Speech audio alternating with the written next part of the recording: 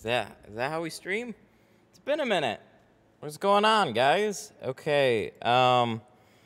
Today we have a Honda CRV. We're going to be doing 5 in the back, 20 in the front, and then a 5% shade band.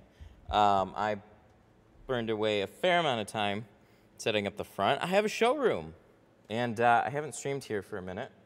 So I've set up the GoPro. Let's start working on that. And then getting my stuff in order. Easy money. What's up, Lionel? How you doing?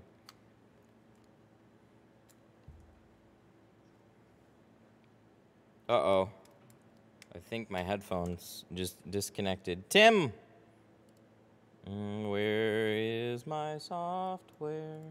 I heard it coming over there. I don't know why it would have changed. That's super weird.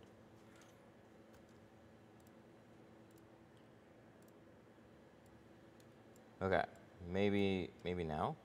Hopefully it just didn't disconnect and then like reconnect. That's the worst. Beep, beep, beep. So I've been working on the showroom for like the past week. It's a combination of it's been slow and I've also pushed off appointments when I got in the middle of doing the showroom. Can't wait to see you knock this out of the park. Oh, I hope it goes that way. I actually haven't tinted for like a week now. I know, crazy, right? So like we had a bit of a slow spurt, and that's likely to happen again, just because of the time of year that it is. But taking advantage of when it gets slow is very important. So, one of the I was finished up with a job, I think, or a smaller job or something, and then I was just looking at the showroom, and I was like, now would be a good time to actually work on that. So we grabbed some paint and just decided to paint it. Next thing you know, we're ripping up the floor, and now the whole thing's done. So I'm going to switch over to the GoPro here in a second, and I'll give a tour, brief tour, and then we'll do the car. And then for those of you that are tuning in later on, who aren't going to hear this part, we'll go back through it. Man, it was a lot. This is a lot of annoying work. I don't even know what I'm doing with any of it. Okay, cool. I have a signal. All right, so bear with me.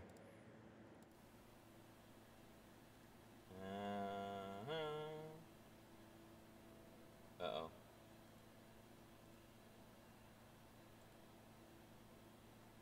That's the worst right there. You never want to see that. Just pure black screen.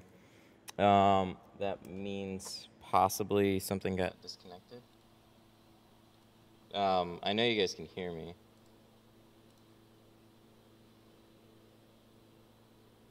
Flip to fit to screen. Yeah, I got nothing. All right, 2 seconds.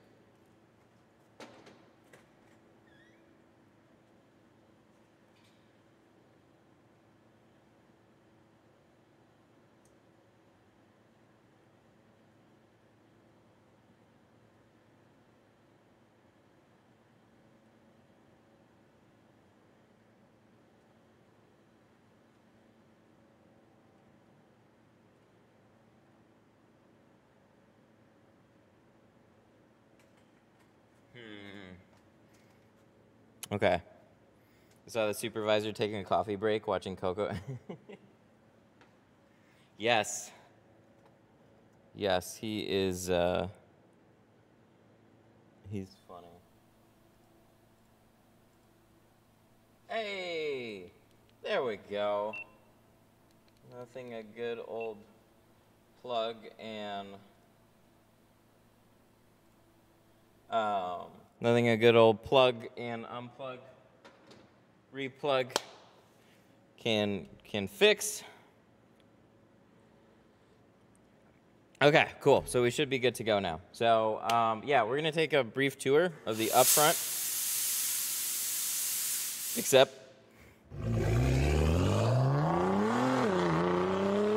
LKB. LKB Pythons super chatted $5. WTF, I caught this live at the start. You did, congrats. LKB, good to have you today. Thank you so much for the 5, I appreciate that. You wanna see the showroom? We're gonna go do that right now. Something like this. It's been a minute. It's been a minute since we've streamed. Everything's covered in sawdust. Good? Yeah? It is good. Okay, let me do a little smudge wipe here. There you go. Give you all seizures or something. Yeah, so we have the lights kind of going crazy. This needs to be cleaned up still, but wah! I don't usually take you guys up here because for a long time, this has just been brown carpet, olive-ish walls, ceiling tile mess. Like, it's just, it was kind of clean. It just wasn't good looking. So what I ended up doing is, like, I've had the couch, table, rug, that table. That's all been here. What's new, actually that wall's been here too. What's new is obviously this, which is just super cool. I have it on crazy lights right now. We just got those up yesterday, so I'm playing around with those a little bit. I'm gonna make them match the outside ones, I think. Maybe a little less bright. But yeah, we painted all this. We changed this out for daylight bulbs, which it was all dingy yellow. So anytime you saw it on camera, it made it look even worse. It looked even worse than it probably was. And then we did the floors. The floors was the biggest thing. The floors was like we ripped up old carpet and we did something that I learned about called a floating laminate floor, which is basically like a super easy to understand type of flooring. My edges are pretty crap, but we hid most of them with this trim. So basically you have a plastic lamint, and then you just put these like snap laminate things all together. So yeah, it all turned out really, really good. Now it's all just kind of big, open, nice and clean. That's my heat box demo, by the way, which I want to figure out something a little bit cleaner, but it still looks good. So if you guys ever want to know, we can finally run back up here and do that little thing. So yeah, that is currently the upfront space. So now when you look through this window, it's just fun. I like it.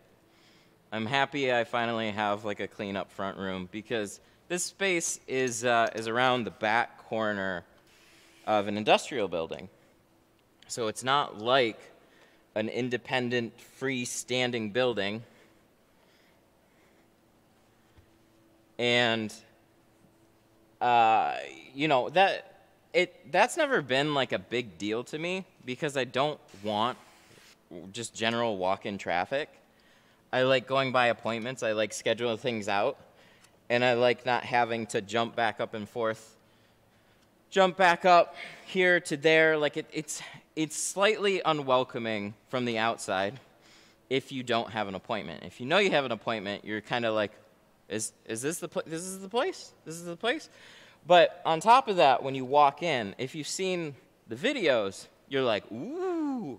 But if you see the showroom and you never saw the videos, you're kind of like,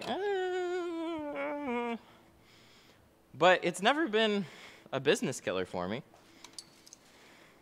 Now it's just when people actually find this place, they're like, is this the place? And they walk in and it'll be like, woo. You know what I mean? It's just much better all the way around. So that's been the past week. Did you install that window or was it already there? No, it was already there. Yep, that's always been there. It's just always looked dingy and dark. And then sometimes I'll have those lights off entirely and just kind of black out that space. I just never go up front. Oh yeah, we gotta do tape. Oh man, we gotta do a whole bunch of stuff. We gotta tint a car. I've been using these knives for construction. Needs a coffee table. It does have a coffee table, but like a coffee bar spot right up there. So my wife had me bring the Keurig over here, and I have to clean it out and get that going. So it hasn't been a huge priority, but things to make people feel welcome is much appreciated. Mostly because it's like, I get a fair amount of people that drop off, so it's just kind of like I didn't want the Keurig sitting on hot all the time, but we'll set it up.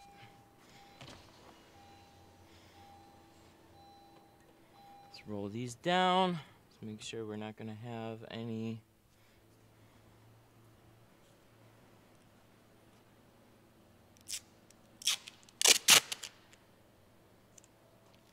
Let's get to taping. Is this how we tint a car? This is how we tint a car.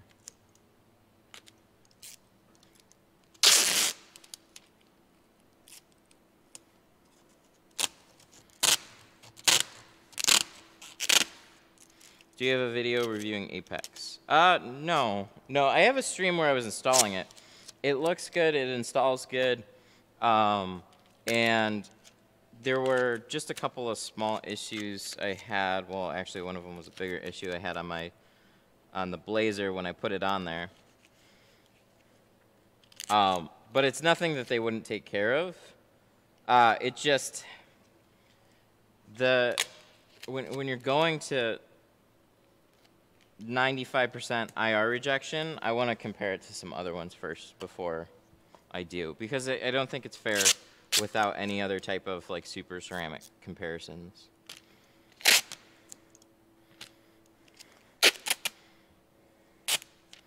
But I've been distracted with other stuff. We're coming into winter, so it's like, I feel like it's like we're having a there goes my tape roll. We're not selling as many ceramic jobs as we were, and that's just, you know, it's colder, so people walk in and like, oh, whatever. It's not hot for that long, and then summer comes around and they're like, oh, dang, I want that ceramic. So, but we do have a Tesla coming in on the 20th. That'll be actually a big stream. We're doing a full Model 3 with a windshield. That's going to be in Pro Nano.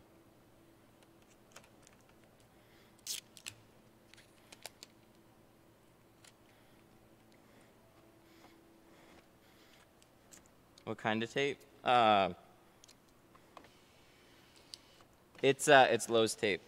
House wrap tape, actually. It's crazy how much of an impulse tint is. Yeah, there's a lot of things like that. Tint is definitely one of those where it's like people wake up one morning and then they're just like, I gotta go get my car tinted. Whoa. I don't think I've ever had that happen. When you drop like a roll of anything under a car, it sits right in the middle. It's like dead center of the car where you can't reach it.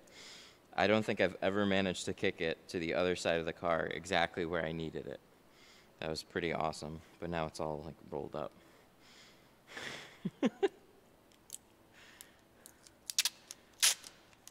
Finally, you're back. I am. At least for today. No, we got some stuff lined up. There is going to be some intermittentness, though. It's just kind of the way the season goes. And, I mean, last year I had a baby, so that was a good excuse. This place has been around for about a year. A little bit over that, but I've been in a physical space like this for the past year now. And it's gonna get busy, and then it's gonna all of a sudden slow down. Especially because I don't cater to impulse. It's been super annoying, actually. I've gotten like a number of phone calls, people wanting to get them in like the same day. And that's when I was working on the showroom. So I could have taken in some work that way. Actually, I could have taken in a fair amount of work that way. But getting my regular type of clients that schedule out a little bit farther, I wasn't getting really much of that at all. So I have some of that lined up right now.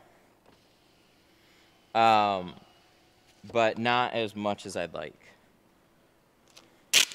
So it's definitely like we had a lot of up and downs.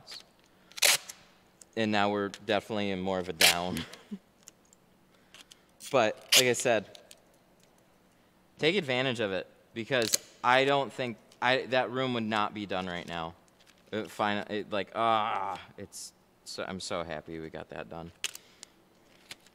Then when you come into the busy season, right? Then all those things that you could have done will then be done. And you just won't have time for it when it gets really busy. You make whatever excuses.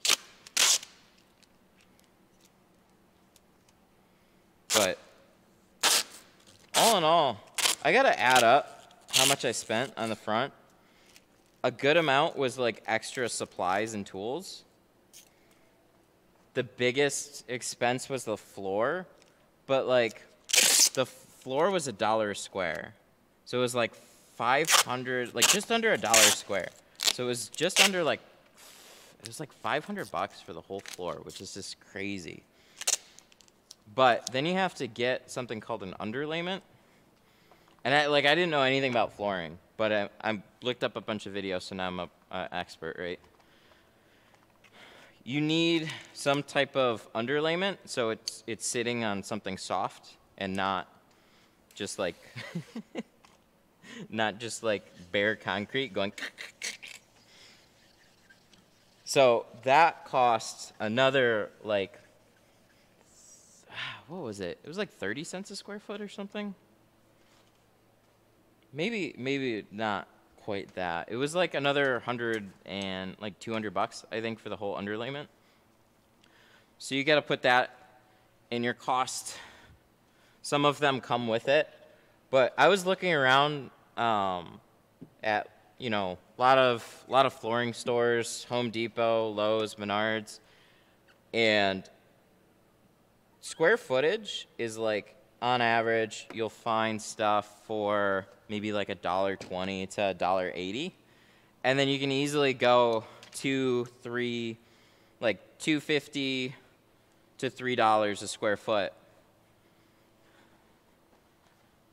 But I was looking for like the least expensive, lightest floor that I could find, and that was it for like $1, and it was mostly out of stock everywhere.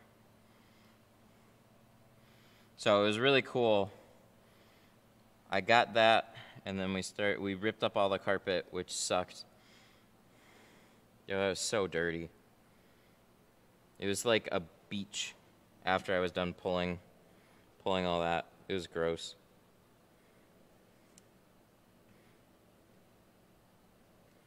And then there's like carpet glue underneath it.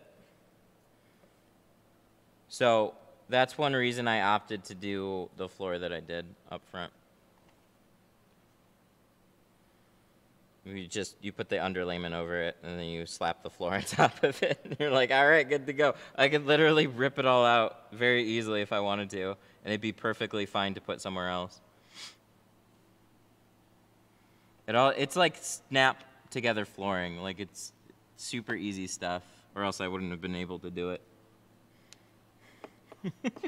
I'm not super crafty. I'm not super handy with that. I come up with like some creative things, but I like actually went out and bought a circular saw for this one. That wasn't much. That was like $60. And I'm glad I did. With more lighting, yeah, right? Like look through this window right now. I'm still playing around with the lights. I want them to be like a little bit slower. I want them to match that. I couldn't figure out how to get them to match though. I don't know why it was being annoying, but they're the exact same lights. But I want them to do that, or just like a less like, bah! But for now, I was like, screw it. I'm going to be tinting, so we'll just leave that in the back. It'll be fun. Good stuff.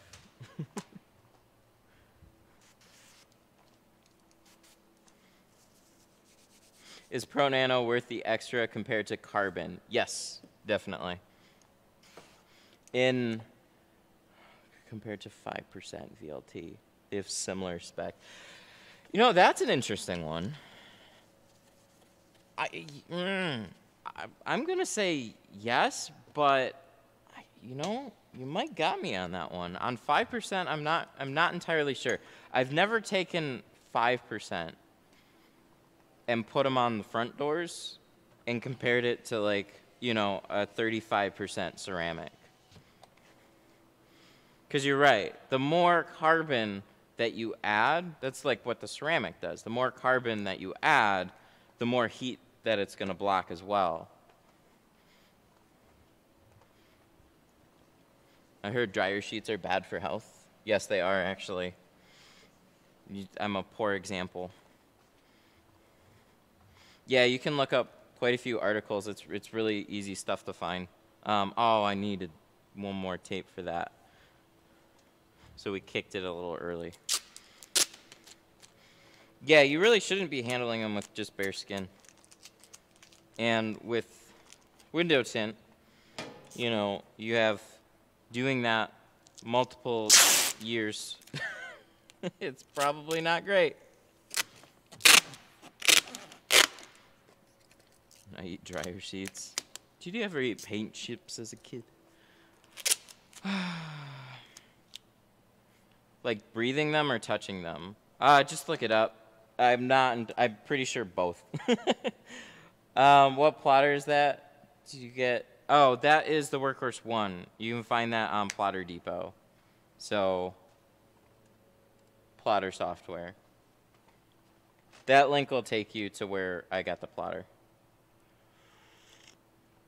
Is this the GoPro 10? Yes, it is. And I think it's a much, compared to the 8, it's a really good improvement. I like the 10 a lot.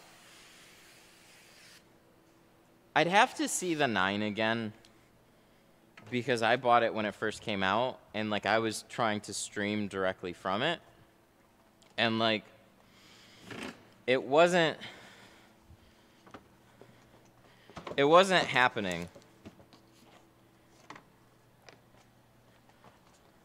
What's an alternative to dryer sheets? Oh, get dry shrink prep. Dry shrink prep's great. It's just sometimes a little extra sticky. So I kind of got in the habit of just throwing dryer sheets back on. I've done dryer sheets for years and years, but do as I recommend, not as I do.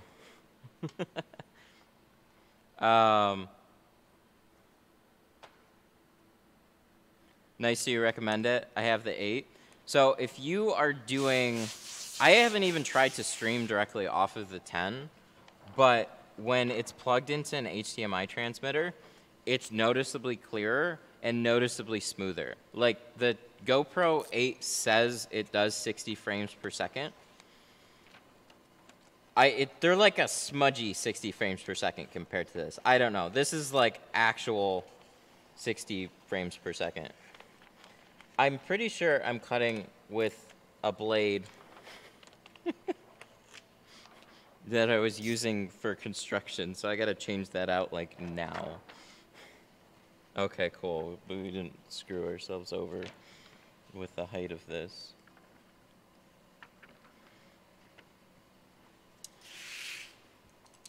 On difficult windows, I use dryer sheet. Yeah, that's kind of like what I got into. I couldn't explain it. There was just like sometimes I'd whip out my carbon and everything would be fine, and then sometimes I'd have it, and it's like even on an easy back window, it was just sticking, and I scrapped 3 pieces back to back to back, threw a dryer sheet on, and everything was fine. So like it can happen sometimes. I think ambient humidity and stuff has a lot to do with it. But It's a little bit of guessing. I can't definitively say what happened. It's just, it was, it was really annoying when it happened, so I had to just like, oh. Just gonna go back to this real quick, and then that's what we've been doing. We're flipping back and forth, and then we kind of just started using dryer sheets again.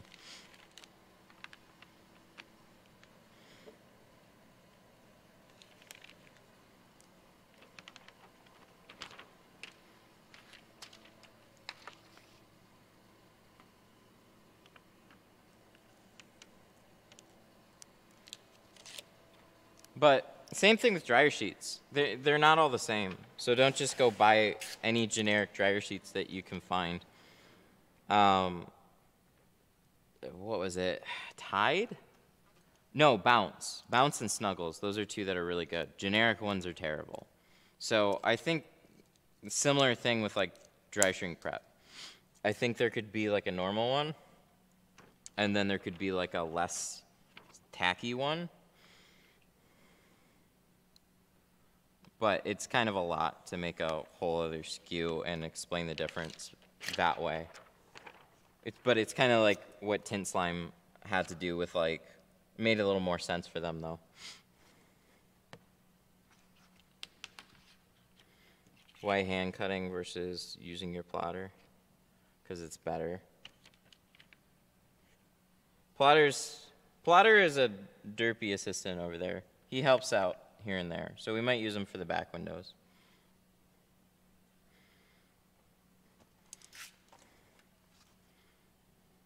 But it's mainly sizing them up, top edges. Top edges are the ones where that, to me, really matters a lot. So I like to get them as close as I can, and every window is a little bit different.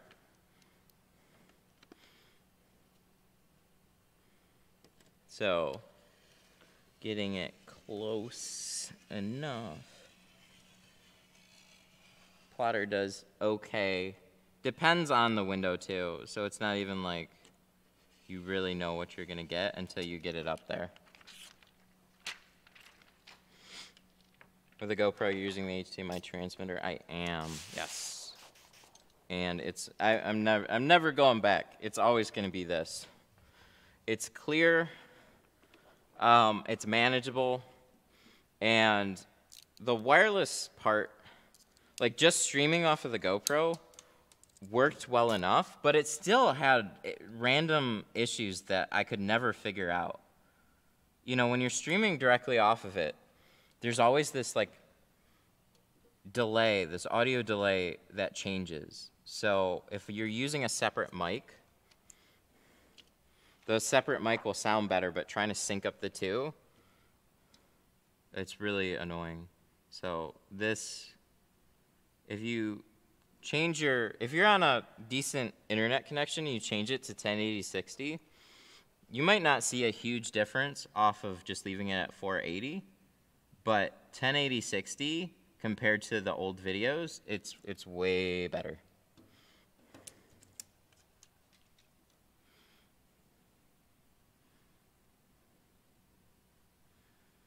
Because it's literally like just carrying around the GoPro. So a couple of little things I'm gonna add is going to be the max lens mod, so I can have something called Horizon Lock. But funny enough with 10, that update still hasn't come out yet. GoPro's terrible. I'm half thinking that they'll never come out with it, and they'll just quietly like, oh yeah, the max lens mod. Oh yeah, it didn't sell very well, so we're just not going to support it on the new one. But they're saying that they are. So we'll see. GoPro took a long time to come out with even the media mod after they released it. They're like, we're releasing the GoPro 9 or 8 with the media mod, and then the media mod took like a year. The 8 to the 10 is a great upgrade. Genuinely is. I took the 9 back immediately. But maybe with some like software tweaks it got better. I don't know. But the 10 is significantly better. You know, kind of like I didn't even see the upgrade from going like, you know, 1 year from a phone to a phone, right? Like it gets slightly faster, gets slightly better. This was one of those generation leaps for me that like the 8 to the 10 was a big one. How many cars could you do in a day by yourself? I work by myself at a shop and I'm getting the hang of it.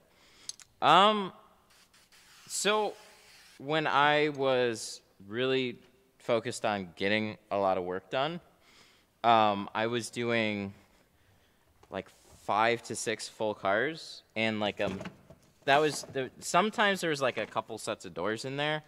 Generally, that wasn't with full windshields though. Like most of them weren't. There might be like one full windshield. When you're doing like 5 or 6 full ones, I was. Whoa, this has been sitting out for a minute. Oh yeah, it's got some dust on it. We'll cut all that off.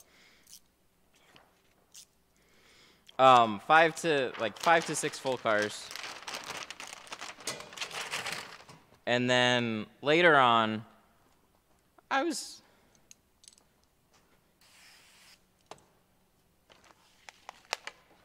oh, I gotta take care of that. They keep doing that. Facebook is super annoying. Hope that didn't leave a bunch of sawdust on my window. Still, we gotta move over there.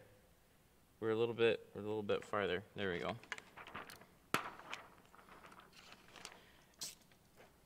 What were we talking about? Oh yeah. So I used to like run around to a handful of shops, and how many cars you can do in a day depends on a couple of things. You can get a lot done with hand cutting. I'd argue you can get more done. Well, not really argument here, but you can get more done with an assistant and a plotter. So that's a good way to like up your production. The problem just becomes quality of those patterns. I'm gonna leave it like that.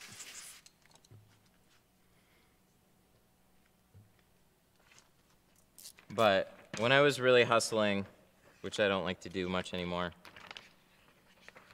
yeah, there were like 5, generally like it was like 5 full cars, and then 6 was like starting to like really push it, and then there were always those days where there would be like nothing, and then you'd come around to like 3:30 in the afternoon, and then 2 people would want to get their car done, and you close at like what is it? You close at like 5:30, 6 o'clock.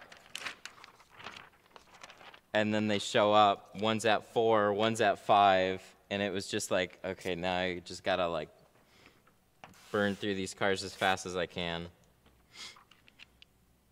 How many cars do you do now? I schedule like 2 appointments now. Those are full car appointments, and it leaves room for full windshields too, which a lot of people have added. The reason whoa, thank you.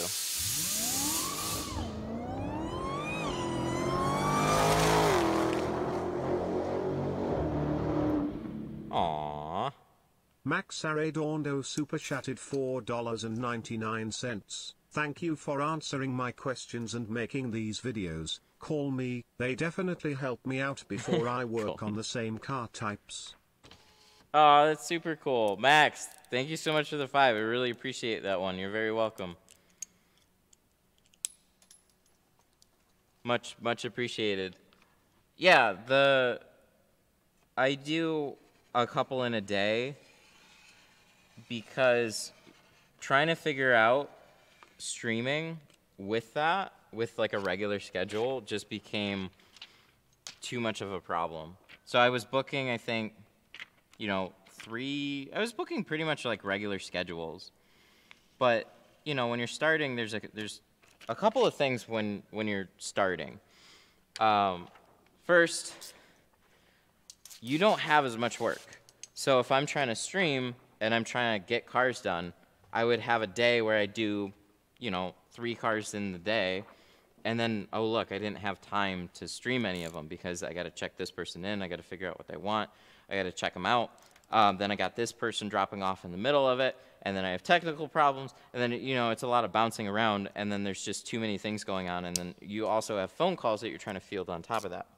It's too much. So eventually I set, when I had the city notice, I scheduled 1 car per day, and I really liked that. But I wanted it to be a little bit better than that, because if you're just doing 1 car in a day and you're charging like $250 to do that car, it's not a great day.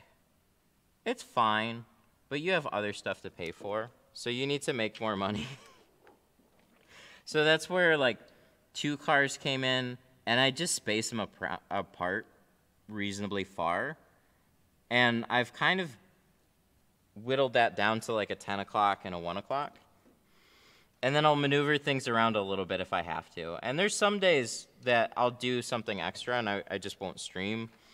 Or I just will do those cars and not stream at all. It depends on frequency. So if you guys thought I was doing like 50 cars in the background, no, I was working on a showroom. I was working on something that I've never done before. And then I wanted to stream some of it, but I also needed help, and it just it was good to not at the same time. It's just trying to focus on make it look good. Does the tint get hazy when squeegee too much? No, not at all. You can't squeegee a window to be hazy.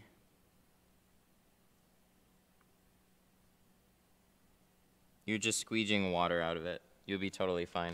Where haziness can come from, it's just slightly more.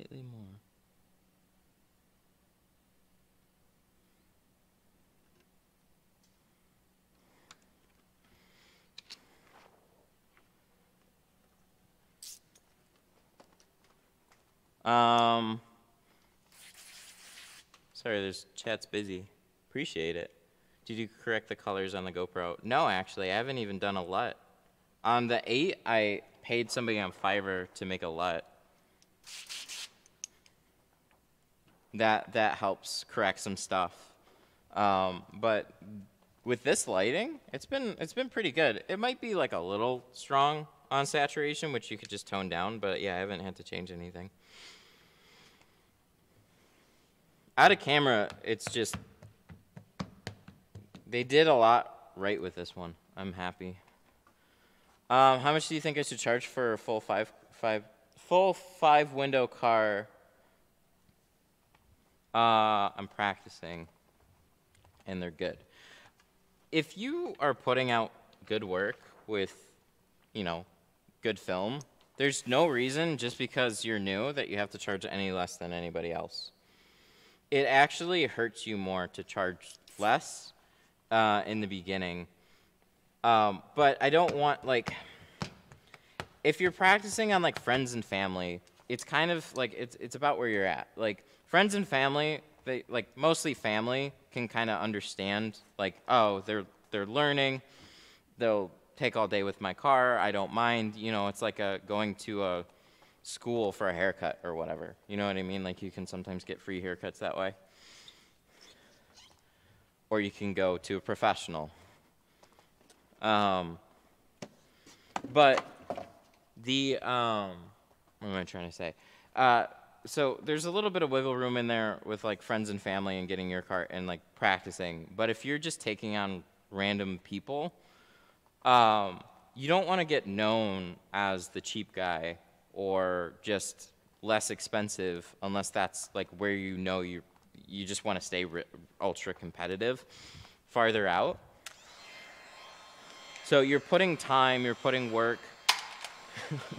Oh, let's just throw that on the ground. Bye-bye. So you're getting a lot of stuff done, or I mean, you're doing good work. At the end of the day, if it's a good job, it's a good job. So I don't think taking all day with somebody's car, putting a good job out. If anything, that deserves more because you put all this effort into it.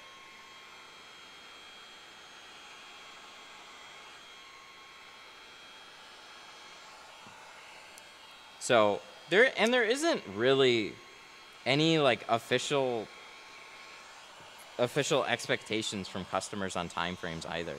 There's a lot of people that just don't know. Like, because it's like a mechanic, right? If you go to a mechanic, the prices are all over the place because it's dependent on vehicle parts and stuff. So you get a quote, you get a time frame, and you're just like, well, that's just what it is, and that's just how long it's going to take. So there is some competitive, especially in the beginning. There's going to be people that are calling you, calling somebody else. But if they just call you first and they're like from a referral, that's where it becomes really important. Because if you tinted somebody's vehicle and then they referred somebody over to you, that person didn't shop around anywhere else. They're going to you off of a referral. So whatever you tell them is like, oh, okay, that's just what it is. They did good work. I want good work. So that's where you have a lot more flexibility in charging, you know, what you feel is appropriate to charge. There's people that'll charge $100, and then I start out here at $240, and I'm gonna change that. Probably in springtime, we're gonna be upping prices. I think I'm just gonna take a bigger jump, but it depends on how much work that I have coming in. I think we're gonna go from $240 to $295. I think we're gonna go just under $3. That's without a windshield. Where can I find you? In stock? They're out of stock. They're out of stock on their website. Always when I look there. What geo? Give them a call and see what's up. If there's something that you want that's out of stock, just give them a call. I haven't heard any stock issues, but everything that I ordered just got filled, so I didn't hear of anything else.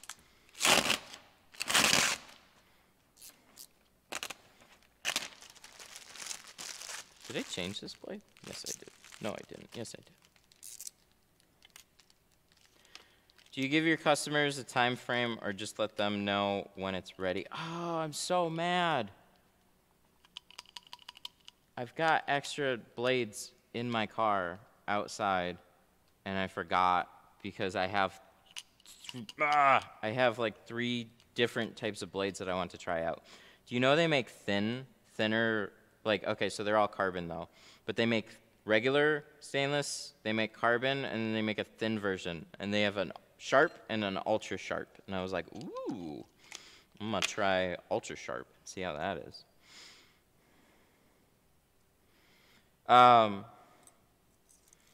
Do you give your customers a time frame or just let them know when it's ready? I give them a time frame, but there's a lot of people, there's actually quite a few shops that is just like drop off, first come, first serve. We don't take any appointments.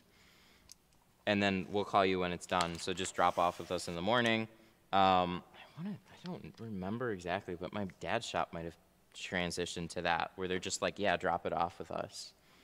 Sorry, it's inconvenient, but we've got enough people that want to get it done. Because appointments have pretty major pros and cons. So if you schedule an appointment without a deposit, and then you blocked off 2-3 hours worth of time to do that car, and then they just don't show up, and there's 2-3 hours of your day that you're mad about that you would have happily given to somebody else.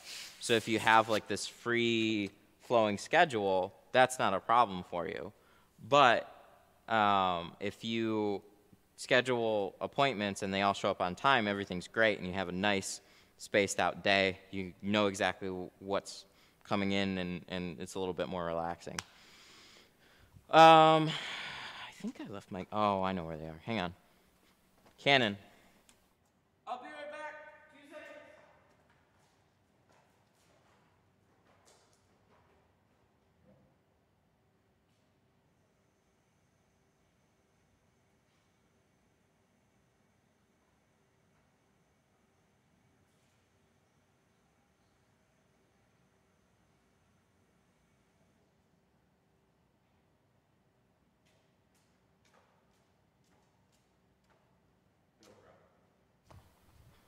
How do you leave the car door open without making much noise? This one just wants to stay quiet. It just depends on the car. Some are quiet and some aren't, but you can latch them. You can latch them and then they'll stop dinging on you. Just don't close it with the door latched. Oh yeah, somebody was asking about this little carpet shield holder. So this is, if you look at a place called the Container Store, containerstore.com, this is their Eufy line. And this right here is a dual track. You can find these in like shelving closet section at hardware stores. So like Home Depot and stuff. It's got a rail, those come down. So I can just take a box off and these brackets, I can move these bars any which way. And these are just 6-inch brackets that just slot in. So a lot of these are pretty universally compatible. Probably because they're all made from the same place. And then this was just a longer bracket that I found at the Container Store. And then it's got little closet hangers. So it's just all spaced out like perfectly to hold all the rolls, make it look nice and pretty, and then it's easy to grab and stays out of the way. I put that together when I was in the garage. But turns out it's just nice for any shop.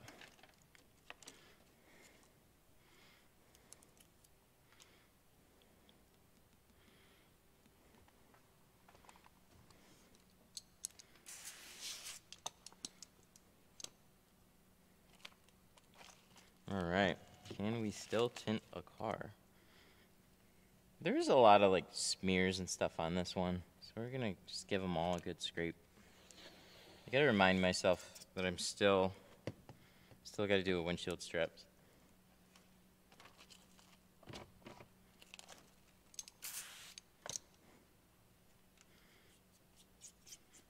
What was that? Premium Super Charcoal. I like that name. Versus Pro Classic. Any major differences between the two? That as far as coloring and stuff, there might be a little bit of difference there. There should both be color stable dyed films. You'll do great with both of them. I think the biggest difference is going to be on that one is probably going to be branding. So it depends on what you like. If you kind of advertise the films that you install, which in a lot of cases it just doesn't matter. People are coming to you for a tint job, but you know, so they might ask, or you might have a display with something that says what it is. So branding's really going to be the biggest difference there. Windshield strip on the plotter, we can look. I'm not going to be, I don't know. I haven't, they haven't had good windshield options. Just throwing that out there. So, if anything, probably for the back window and the quarters, but again, I forgot, I put glass 8 on the back, so I don't even know if I'm going to do it. We've done it with quite a few vehicles on just like the back 3. So, it's just a quick, easy one to kind of just cut out and install, so it's not really going to matter one way or the other, and it's already set up for hand cutting.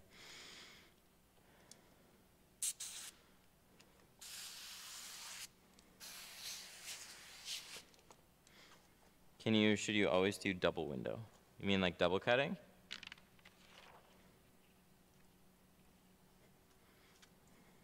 If that's the question, then no, you don't have to. That's a big time saver though. It's one of the easiest things that you can do to majorly speed up your time.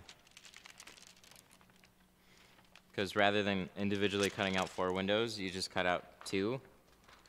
Saves a lot of time. That's where a plotter would kick somebody's ass pretty hard if you were individually cutting all of them.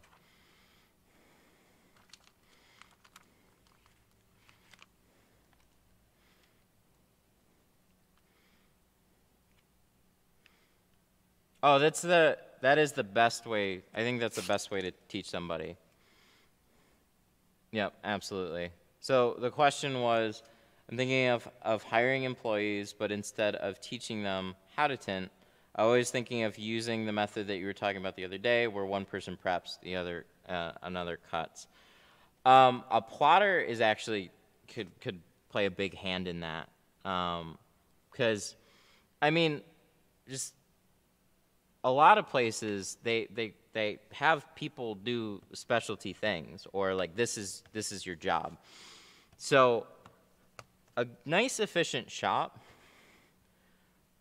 really has employees doing what they're best at. So it's just like, you know, it depends on how much work that you're bringing in. So, you know, the tinter tints the whole car, right? Prep, cut, shrink, clean, install. The tinter can do it all. But there's some parts about that that are much easier to learn and do than others. So if you can have somebody else take care of those things for you, then yeah, you're gonna save a lot of time.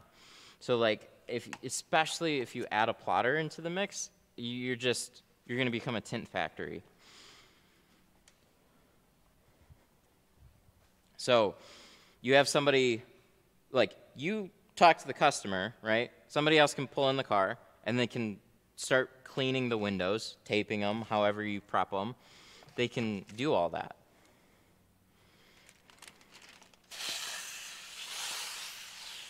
And then a big thing is cutting. So that's where if you had a plotter, they go over to the plotter, they cut everything out, boom, then you're shrinking and installing. And then you can start teaching them those extra things as they get better and more competent. You know what I mean? So as they're kind of learning and getting better at what their different tasks are, saving you time and showing ambition, then you know if they're more, you know if they're worth teaching anyways. Because I've been there where brought brand new people in, tried to teach them literally everything, and then after 3 months they completely fall off, and you're like, well, that was a waste of 3 months. But if you can bring in somebody and within a week you can teach them how to already save you time, then it doesn't matter. Then it doesn't matter how many you bring in. Like, you can just keep finding new good people, right? Or new people until you find somebody that sticks. That's where I put them all. I gotta organize that. I noticed that you didn't mask the tweeter. Is it necessary? It'd probably be helpful, but I wouldn't say it's necessary. You got me. You want to just kind of like so I come from not taping like anything and just spraying and tinting, and 99% of the time everything's fine. So I can't always guarantee that everything's always going to be okay, but usually this type of stuff is just extra to make people feel better and to show a lot more care put into every car. And I'm happy to do that. So the little things like the tweeters, yeah, I should have done something.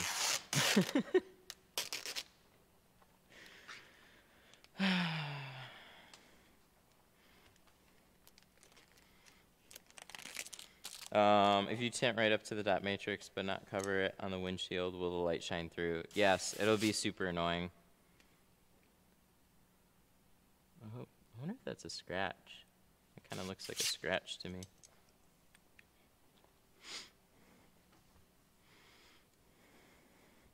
We're going to investigate. There's like some mark here. Nope, no scratch. That's cool. It was just a sharp dirt line of some type.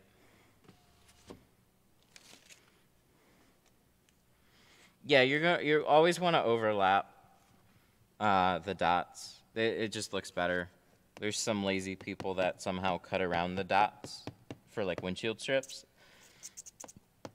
I just think it's super dumb. They do it because they are dumb. I don't know. They're lazy. They're just about speed.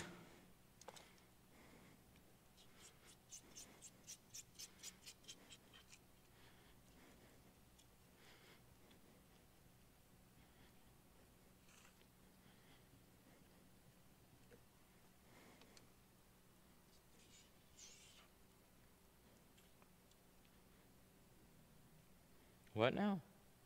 Mine shows on some part of the windshield and not on the other parts. It's sad because that matrix is uneven. Sometimes they'll dry uneven where it's not going to look as uniform on the outside, where you'll have some spots that stick really nice and then some spots that don't. You can kind of warm up the glass after the fact and try and stick it down a little bit better, but dots are a hard thing to do. Either you like sand them completely flush to the window, or you just like roll the dot lottery dice. And it's just kind of how they are.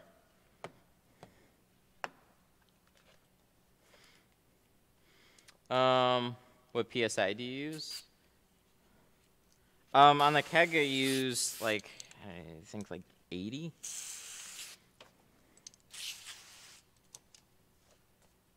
Something like that. More pressure, more spray. Or harsher spray.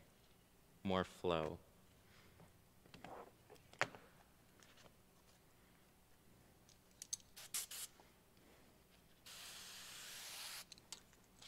No matter how much clay I use, the dots keep giving off dirt too.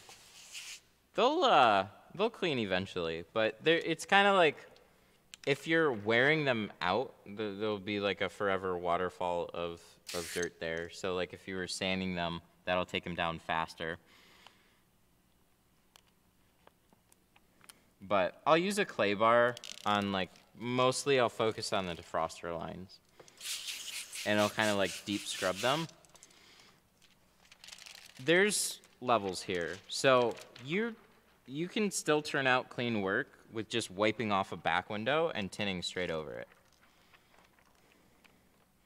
The clay bar helps take some extra stuff off the defrosters. And it helps clean in between all the lines and stuff. So it just helps. But if you put a window side by side, you're going to have a hard time telling the difference. It's just I think you get more consistent results using clay bars. And they'll take something off of the defroster lines. So it can help them to stick more uniformly. But if you want the most even, you got to take those lines down. And there's people that'll do them with sandpaper. I don't really like the idea of that, but I understand why. I think the results look super great. And as long as they don't impact, the current running through the defrosters and they do their job, then it's all good. I think that's it's more of a dicey thing for me to try and take on / teach. I just like to leave, car came in, car goes out. If there's some random scratch on the inside of the window, I could potentially get blamed for that. They start asking, yeah, I use sandpaper on the inside of your window. That's like a big, There's certain things that where I intentionally wouldn't stream them because leaving the door panel uncovered, I just get a whirlwind of questions about it. Are you damaging the doors? Now I cover them and I don't hear anything about it anymore, ever. Which is super nice. So same thing with if I were to take a torch to somebody's back window, there's a big shock factor there. Is it faster? Yeah. Does it do a good job? Yeah. Should I learn it? Probably. But I don't because impressions. We've played around with it on some things, but it's you get, you get a nice new car in here, you start taking torches to them, and it's like, it's mostly for tinters. If the customer sees it, it's like, ah, or it has the potential to do that. It depends on the person. But I remember when my reaction when I first saw the torch, I was like, that's so unnecessary. Why would you do that? So with customers, you know, just seeing it being cut, like, isn't it going on the inside? So there's a lot more explaining there. Plus, I don't think anybody should learn to do a torch right in the beginning. Learn that a little bit later on. Customers shouldn't be telling you how to do your job. They're not, but there's some things that you got to keep in mind for good impressions. And this is where I go a little back and forth on taking apart somebody's vehicle. I think there's those things that just make somebody feel uneasy. You're not wrong for doing it. If the end result is the car looks great and nothing was damaged, then and it didn't take you all day to do, or you're charged accordingly for it, then like more power to you.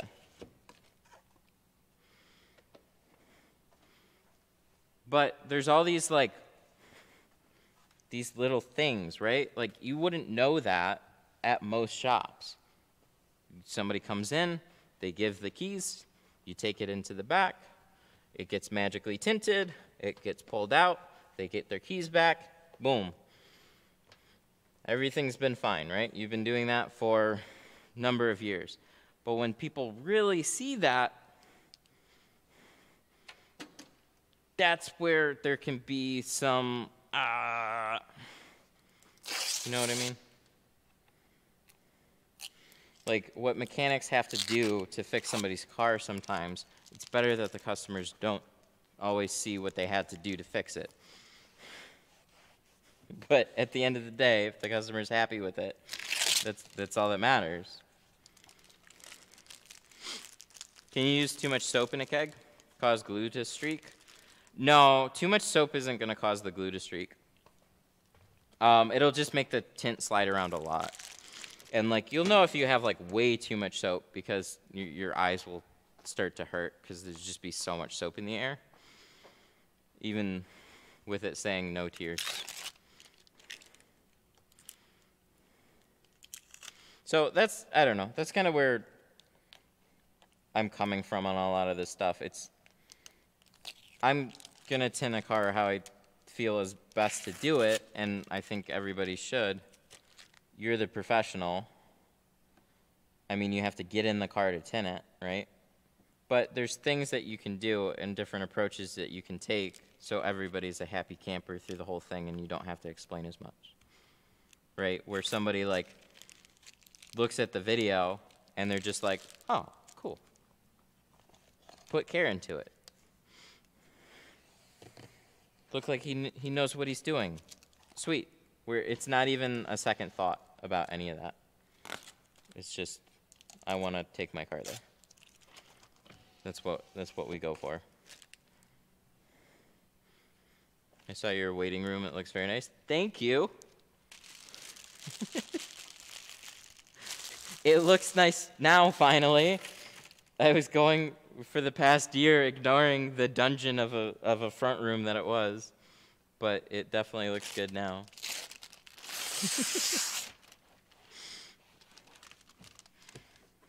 I showed it, I posted it in the group, and then I'll show you guys again. We did a little walkthrough near the beginning of the stream. And, oh, look at it, like, come on. It's a little hyper up front. I'm going to tone it down, but it was under a time crunch.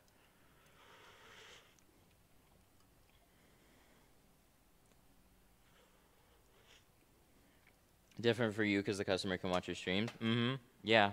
There's been quite a few other tinters that have been doing it too now. I've heard really positive reactions from it. You know, like going to, I think the first and really only I ever saw was like oil change places, right?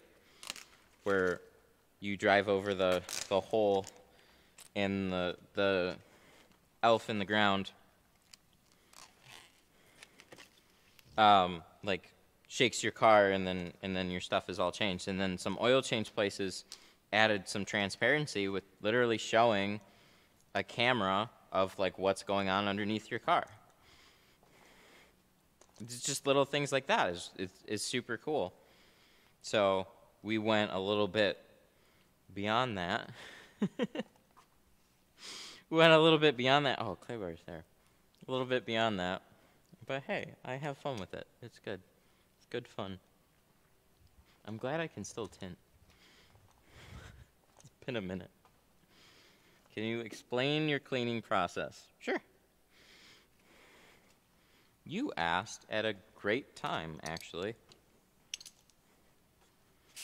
Okay, so I have soapy water right now. This is baby shampoo with a little bit of Dawn off of a tint keg. This is a 1-inch razor blade. You can use stainless steel or carbon steel for the razor blades. Those are totally fine. We just got to scrape the sticker off because they always like to put stickers on a window. And on this one, I noticed there were some smears and stuff on the inside of the window, so it was just looked a little extra dirty. So in those cases, I'll then take the razor blade and go over the whole thing. Plenty of times I won't use a razor blade on the glass. I'll use something different, like a plastic scraper. So we have this. This is a gator blade. I have another one, but these are really handy. They have a nice sharp edge to them. Just be a little careful, because you can even scratch windows with plastic scrapers, believe it or not. They'll pick up dirt, and then you smear that all over the window and then scratch the hell out of it. So I start with the bottom and just scrape it all. I didn't even like squeegee it off the window. My goal is just to loosen it all up.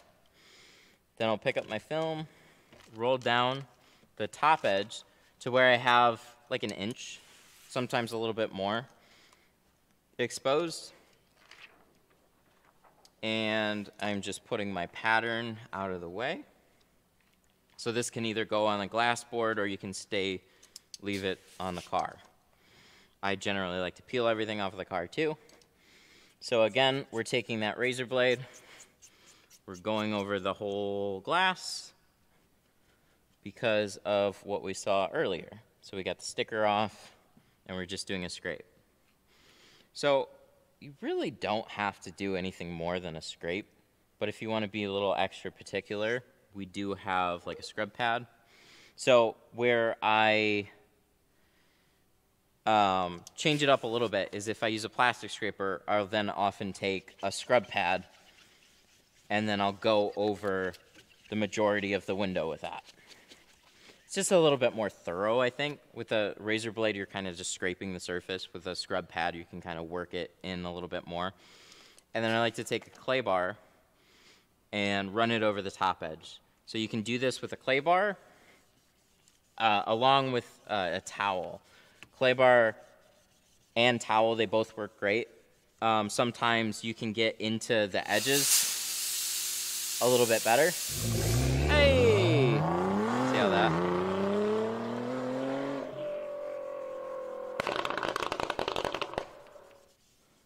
BRJ Lifts super chatted $4.99. What would be the best way to apply tint on a car with a dash cam? Would cutting a hole for the lens work as to not affect visibility and clarity? Oh, I'll get to that in just a second. Thank you so much for the super. I just want to finish explaining this first. So on some windows, this one is not, but some windows' front doors are laminated. So that's where you'll have like a little channel up here.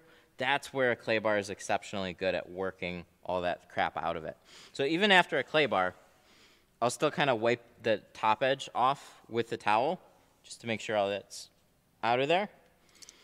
And so we scraped it, we scrubbed it, and now we squeegee it. So start at the top, work it all down from one side to the other. You could go from the small side to the big side or the big side to the small side, doesn't matter. The point is it's all going down.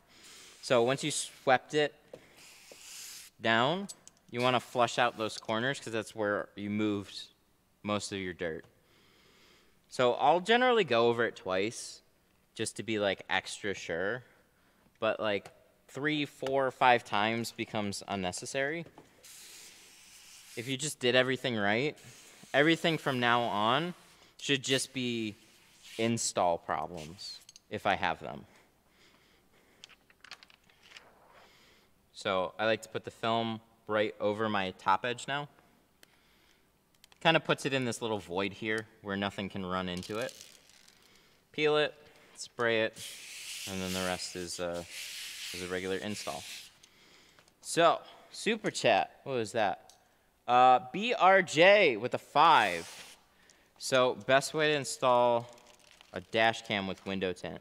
You can actually just stick the dash cam directly to it. It'll adjust the exposure a little bit. You don't have to cut a hole in your tint. I would tint the whole window, or however you're doing it. I would just leave it all tinted, and then put the dash cam over it. You don't need to have a hole for it, because like they'll auto adjust for like nighttime and daytime exposures. At least a good one will. So you should be totally fine with just mounting it right on top of the tint. So even if you're putting it over the limo, that might make it a little harder. So if you want to cut a hole specifically to see a little better out of that. But I would just leave it tinted, put the dash cam on it. You literally can stick it right to the tint like you could glass, and just see how it is. Because any other way would not look quite as nice. I tend to go for the nicer looking option. Thank you for the 5. Hope that answered your question.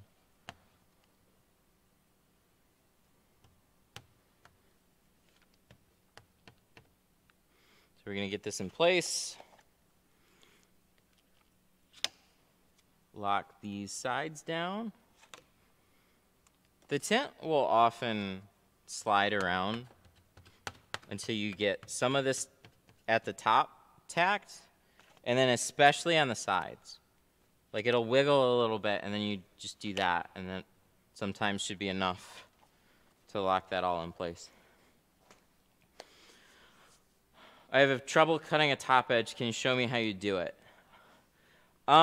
I would be happy to. Unfortunately, we already have all the doors cut. So you can rewind a little bit, and then that'll hopefully help. Best I can tell you is put out a little bit of blade. Make sure you have a nice fresh blade. So if you've been using this a little bit, the first thing you want to do is swap out the blade entirely. And then keep it at a, I guess we can kind of show you on this one.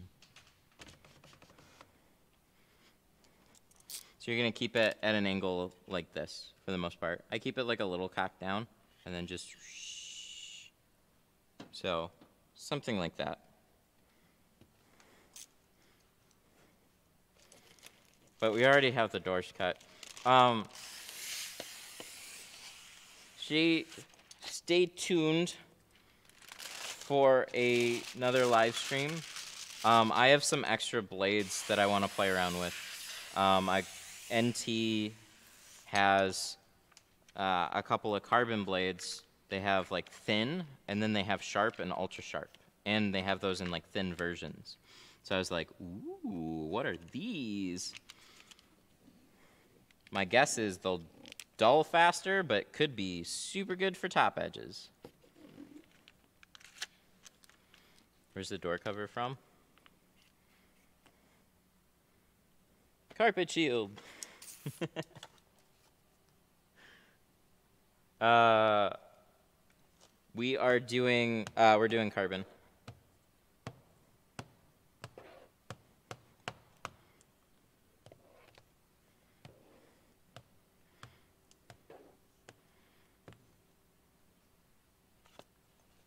How flimsy is the shank?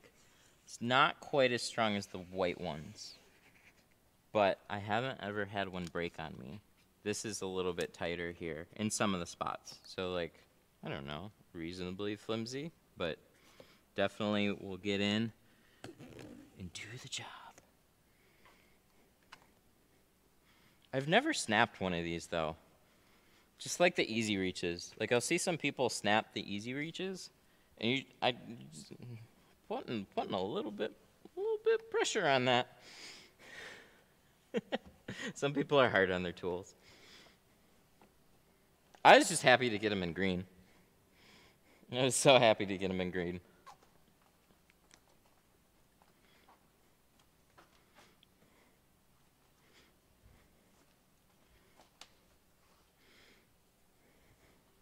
I bought some cake decoration ones. Oh, yeah, those will work. For the most part.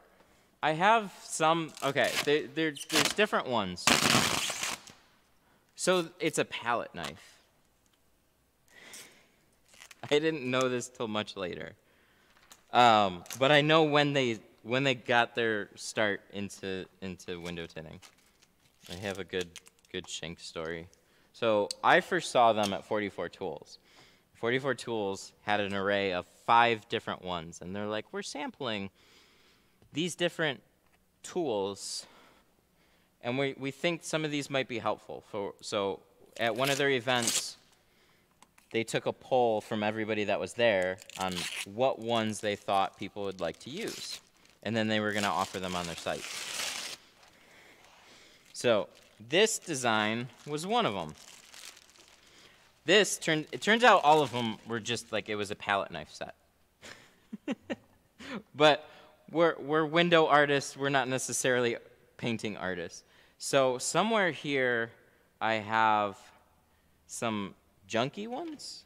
Oh no, they're right in here. And then I should have a good one. Ooh, look, I got all of them. And then I also got my original yellow one. Look at that. So I can go through all the shanks.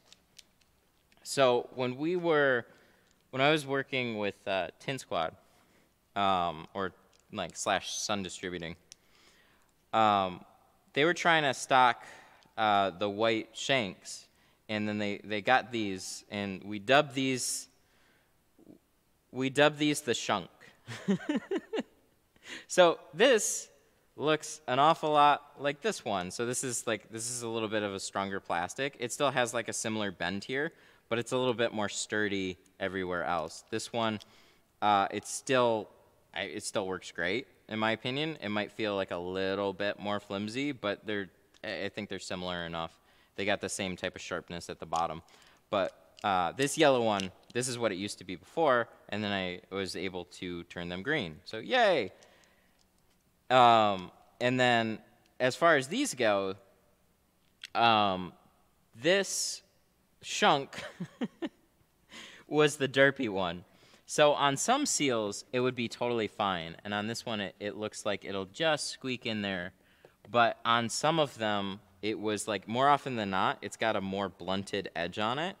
It's a little curved, but this one is a little bit slimmer and a little bit sharper. So you'd keep trying to use it, and more often than not, it would just bump on the seals.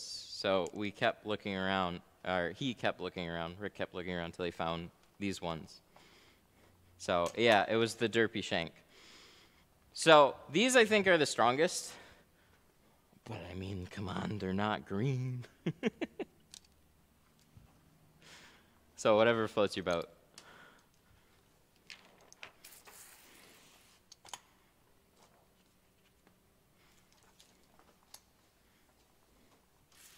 But yeah, you can find any number of like palette knives in art sections and stuff. You can find them at Home Depot, dollar stores. People have found them in a lot of different places. So if you're in a pinch, knowing where to go to find them, like just ASAP, is really helpful. Just they kind of vary. They're definitely not all the same, even though they can look really, really similar. So the ones that the tint stores carry, they're just a little bit better for the job, unless you just happen to come across one that, like, yeah, this is the same, so you might be able to find it somewhere else.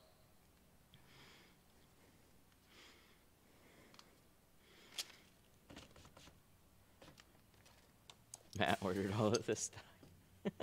I've got a whole bunch of them.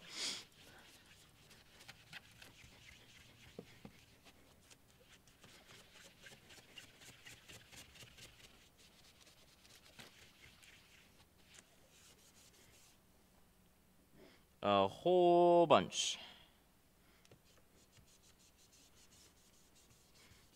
But when you want custom green ones, you have to get a whole bunch of them.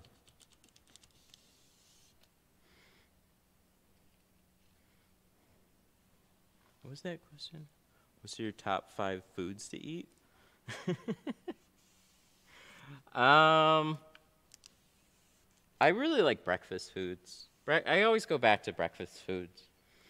So there might be like some random other foods, like sushi's really good. Me and my wife love getting sushi. But my go-to a lot of times is just like, was always like over easy eggs, white toast, bacon, and hash browns. Like that was always really good, and coffee. So I love pancakes too, or a good crispy waffle. But more often than not, it always goes back to breakfast foods, especially for like dinner. Breakfast for dinner is like the best. So my wife makes lots of Filipino dishes, and so we have a lot of white rice with everything. And I wasn't really ever big on rice, but out of all the rices, white rice was my favorite. So Filipino breakfast is often like sunny side or over easy egg on white rice, and then some type of meat on the side. So beef tapa, that was really good. That's one of my favorites. Tocino and longanisa, those are kind of like the staple ones. I miss beef tapa. I haven't had that in a while. There was a place that we'd go to called the Pancake House. Waffle? No, Pancake House. They had really good tapa and a very crispy waffle. That was over in the Philippines, though.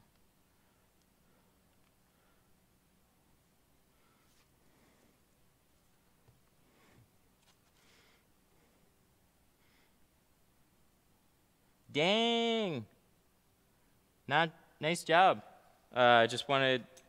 Been watching your videos for about 7 months. Just want to say thank you for what you do. I tinted my car. GT86 FRS BRZ. Oh, the FRS/BRZ. That one is not too bad, but you got an annoying brake light in the way, so good job. Did you end up removing the brake light, or were you able to tint around it with like a bulldozer? 'Cause I always tint around them with a bulldozer. But that car, not too bad. It was actually one of my most expensive cars that I had to pay for to get fixed because I scratched a window. Do you ever say no to a certain car? Yep, absolutely. When it comes to older stuff, I don't outright always say no. If it's something, it depends on what it is. So there's jobs that I'll definitely take on. Like, so I did a 95 Porsche 928, I think. Something like that. The 944 is the big pain in the ass one. The 928 wasn't as bad. We did the full thing with the windshield. And he went in ceramic too. So it's got to be worth the time to do. And so on some of those things, it's like I don't even like it, and I think it's a little bit unfair, but that's just kind of like how the tinting world is.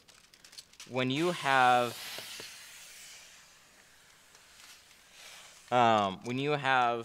an old car, where did I put? Oh yeah, we'll use the white one.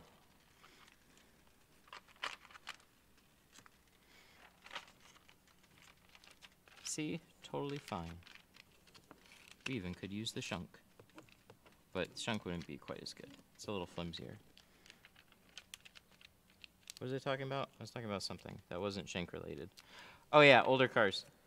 You know, somebody calls with like a 95 Taurus, and it's like, yeah, that one isn't too far out of, like it's not a fun car to tint, but I've tinted enough of them where it's like it's not too bad.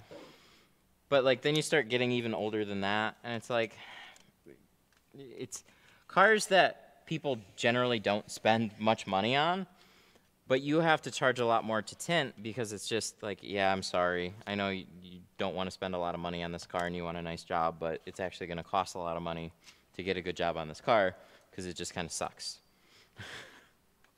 So there's a lot of that. So I had somebody call with like an old Buick, I think it was a Buick, an old Buick wagon with like really curved windows and stuff. And I was just like, look, I'm sorry. I gotta charge you like a full day to work on this car. And even then, it's just, you're gonna have mixed results on it. And he's like, oh, I had no idea. I just wanted to get my big fishbowl tinted. I'm like, yeah, you picked the wrong fishbowl.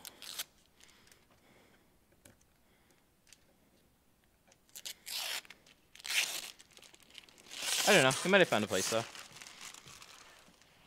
There's lots of scrappy tinters, though. So something that I don't want to do, there's lots of other scrappy tinters that'll take on any type of work.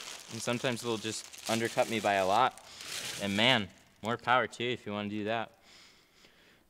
The rubber tip on my bulldozer is coming off. Are they replaceable? So these are kind of knocked off a lot. You can find these on Amazon, but they're not an actual, like the official bulldozer. So there's the official bulldozers, and they have this on the bottom.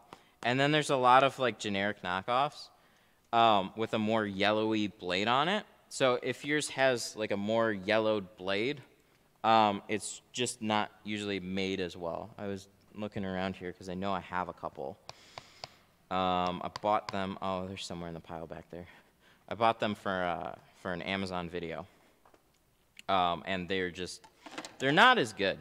The original is actually better because of that. But as far as I know, there isn't a way to fix it. Just buy another one.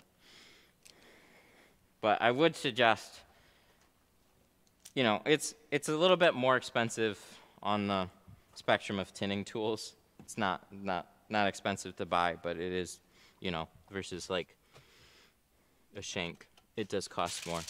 I'd instead of buying one off of Amazon, getting one from there. They're usually gonna last longer, so just keep that in mind for anybody that bought them anywhere. Say no to the fishbowl. Well, it's up to you.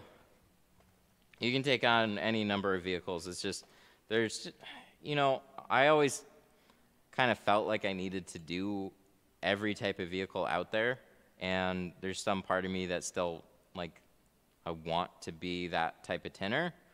But on the other hand, I lean towards stuff that just makes more sense for my time in the business too. So I'm not gonna have 100 people calling me. Sorry, I was just double checking this. It's the original. I had it for like 2 cars and the tip is coming off. Oh, that's no good. Try calling the tool or the person that you bought the tools from and see if they'll take care of you, because that shouldn't be the case. That's definitely no good. So some tool companies will if something breaks, like that's really premature. So maybe it's just a bad one. They should. I would think somebody's going to replace it for you. So just reach out to wherever you bought it from. Like I've seen some of them snap. So I haven't had one snap in person, but it could happen. I forgot what I was talking about. Oh, yeah, older cars. There's just certain things that, like, you know, if I'm going to have 50 people calling about, like, a 90s car, then, yeah, I'm going to want to probably make sure that I know how to do those. Like Model 3s. I think that's a car that'll give people some challenges in the beginning, and it's an intimidating back window if you've never done it. But the more you do them, that's a car that's worth doing. There's so many more people with Model 3s. They're still making them. Right? Like, they're hugely popular.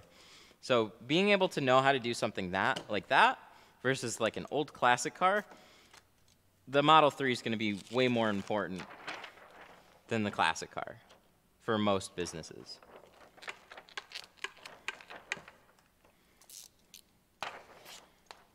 So don't beat yourself up if you just have those cars that kick your ass, and you know, charge accordingly for stuff like that too, because like, shoot, I had somebody ask about like an El Camino, and I was like, man, I'm sorry, I can probably get it done, and this is about what I gotta charge for you, and I'm not even especially happy to take on the work. I don't remember exactly what I said, but I wasn't very positive about bringing it in.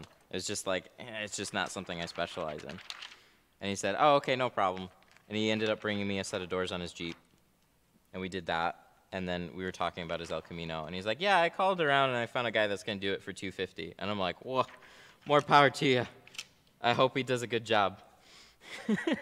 So you never know what somebody is actually gonna do and put themselves in for a world of fun on something like that. And maybe it's just, they just, that's what they do.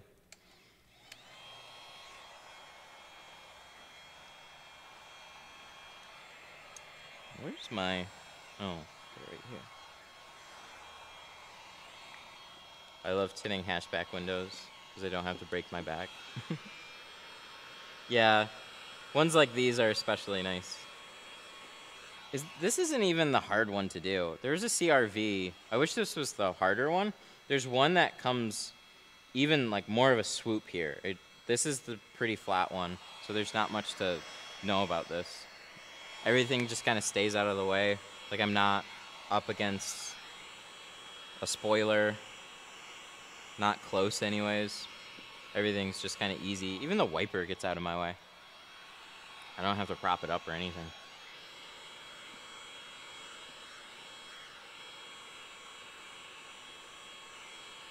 But then if you get into like the 90s, late 90s CRV, they have a bunch of hardware.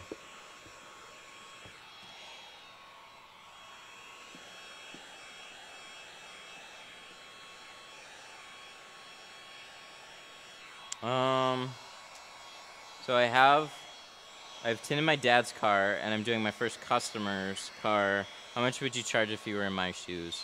What kind of vehicle is it? Let's start there. What kind of fun are we in for? What was your dad's car?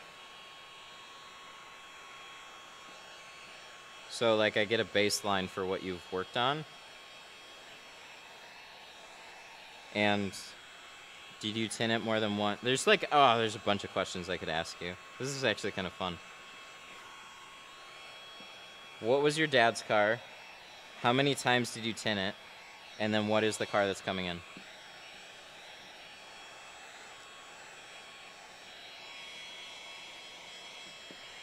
Also, what film are you using?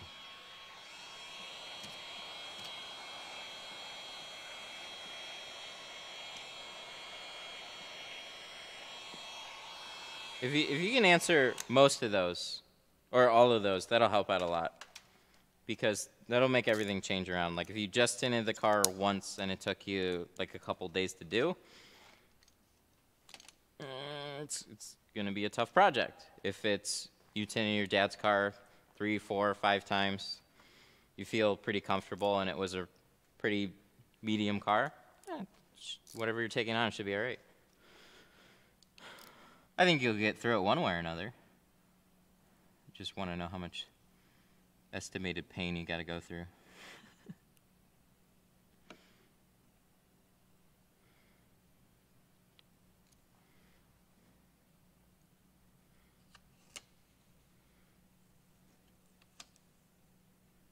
But my broad answer until that would be charge whatever you'd want to charge retail. If you're offering a decent product along with it, just don't even sell yourself short. It's your first customer. Charge what you got to charge and take all day to do it. Just make sure you put out a good job. That'll pay for the roll.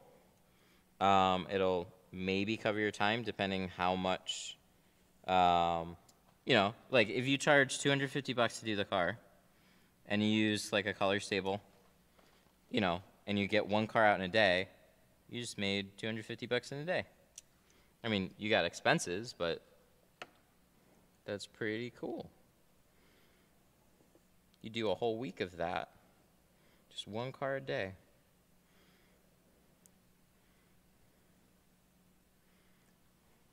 Starts adding up.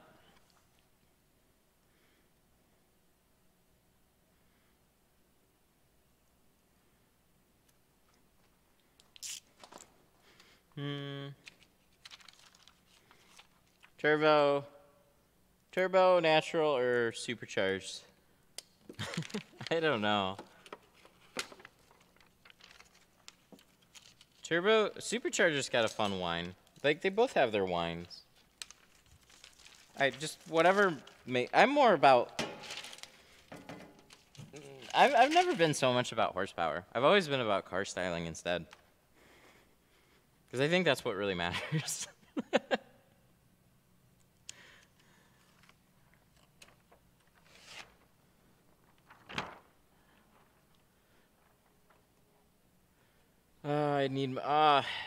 We were like, I need more info. But that wasn't bad. 2005 SUV Cadillac. They make a lot of SUVs, but that kind of helps. Probably like an Escalade or something. I'm going to tint a Civic. So you haven't done a regular back window. That's going to be a little tougher. You've done some type of a hatchback back window. Because any Cadillac SUV doesn't have a back window like the Civic does. The Civic isn't going to be unusually curved unless you're tinting like the late 90s Civic hatch or something. Then it's going to be a pain in the ass. For whatever reason, that always seemed to be somebody's first car. I don't know why. But I would just charge a full car's worth. And the first window that you're going to want to do is that back window. Focus on the back window, and then you'll know you can do the rest of the car.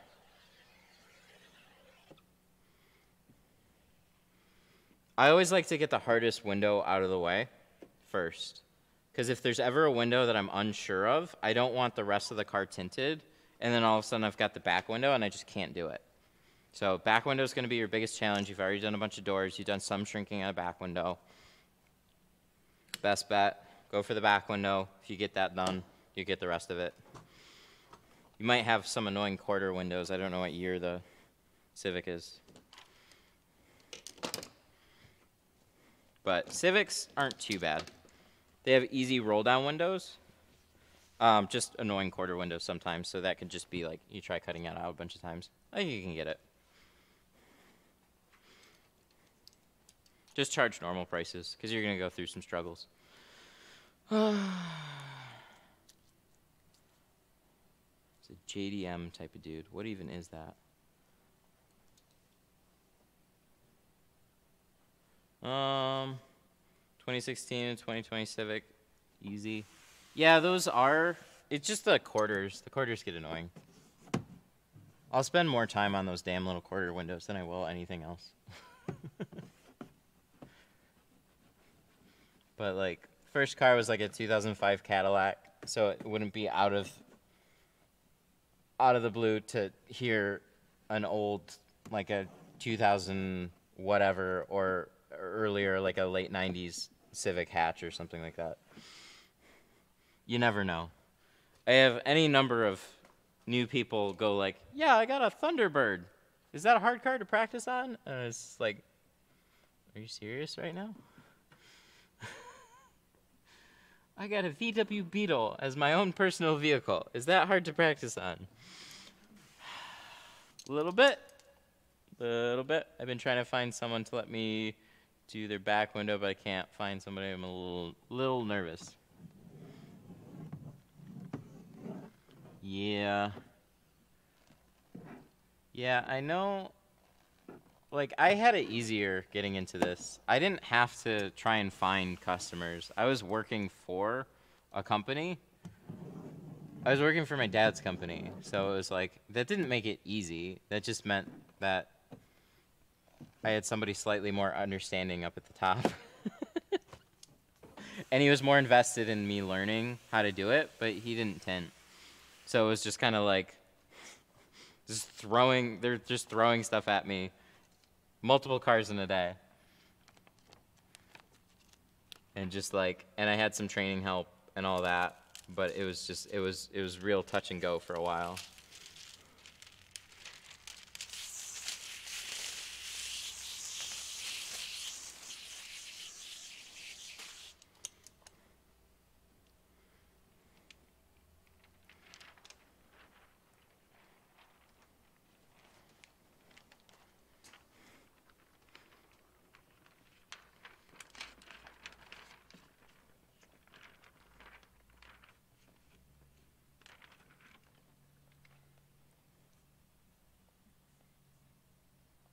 There we go.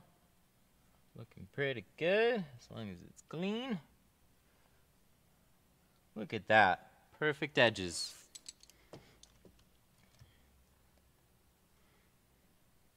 My dad replaces windshield, so I've been telling him to recommend people to me. Nice. That's a good way to do it. Broken windshields are also great to practice on, by the way. Like if you didn't have a car to practice on, really.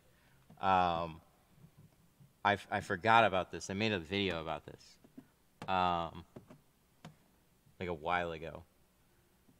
They're like, glass shops are throwing away broken windshields all day, and like most of them are in a state where they'd have a crack in them or a couple of chips.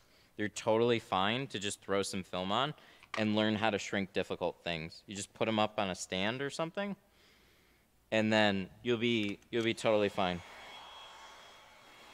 Glass shops and tint go very good together as a business. Yeah, those ones do actually. There's a lot of front doors.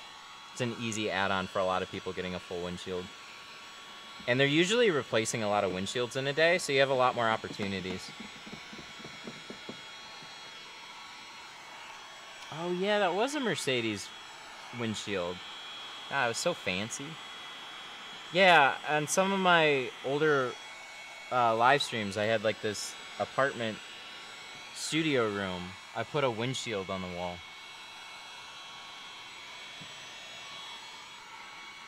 It was a Mercedes windshield. You can use them for a cutting board. Oh yeah, definitely. God, that's such a good tip. Where do you get glass boards? Just go get broken windshields. I think it's cool because they're already a little curved. I mean, I have that Civic back window right there.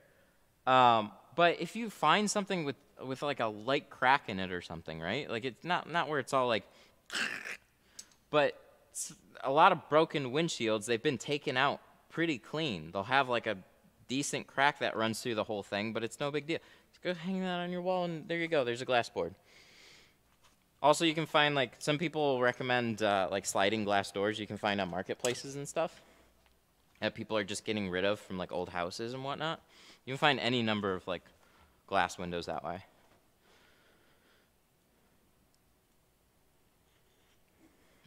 Oh, can you use them as a cutting board? Yeah, absolutely.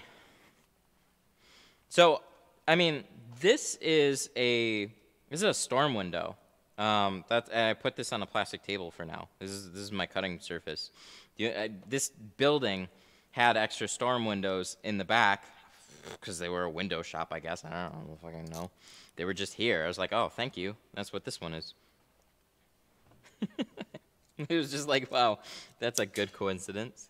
Neat.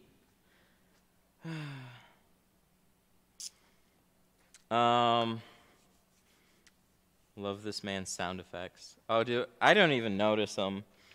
Do I have some good sound effects today?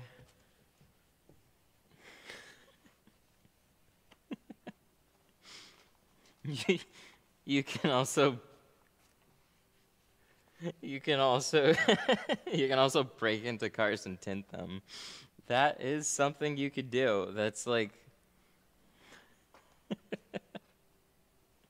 one of those things where somebody would have mixed feelings on, like, oh, dang, I was going to go get my windows tinted, and then somebody broke in and tinted them for me. I should be mad, but I can't be. You did a good job.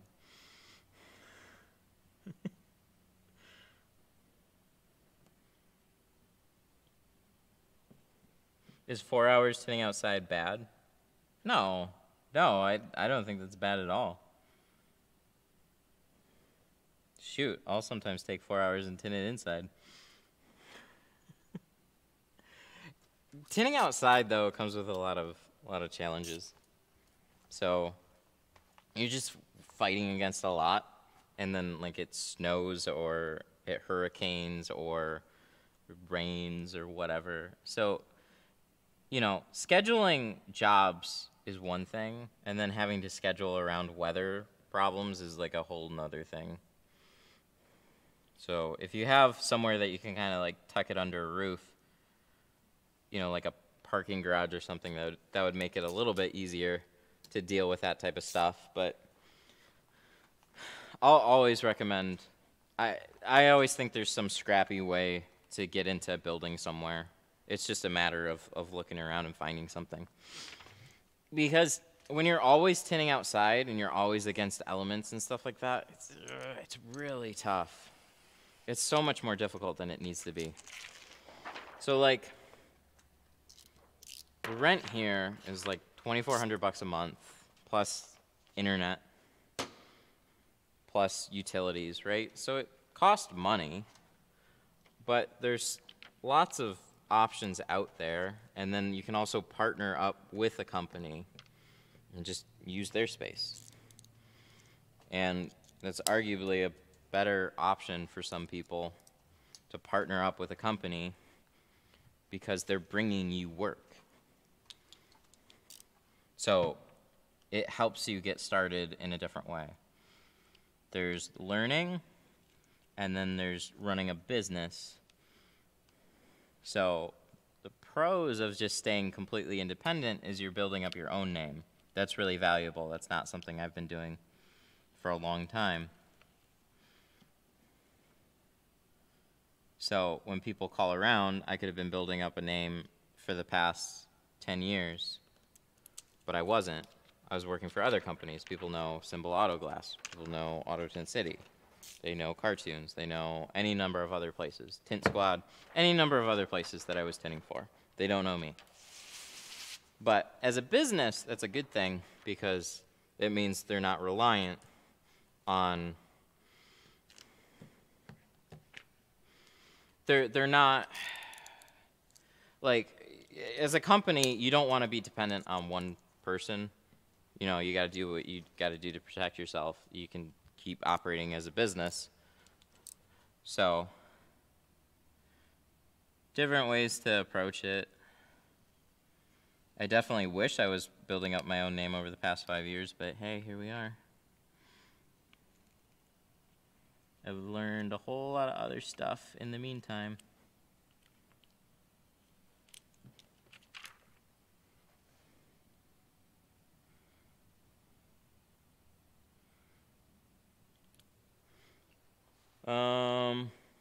But it's not better than Detroit Tint Studio. Nothing's better than Detroit Tint Studio. That's what I'm doing right now, working on this bumper wrap. Got the front end only with rain. I'm about to be here 2 hours. That's what I'm trying to do. Bumper wrap. Front. Got the front end in only with the rain. Are you tinting outside?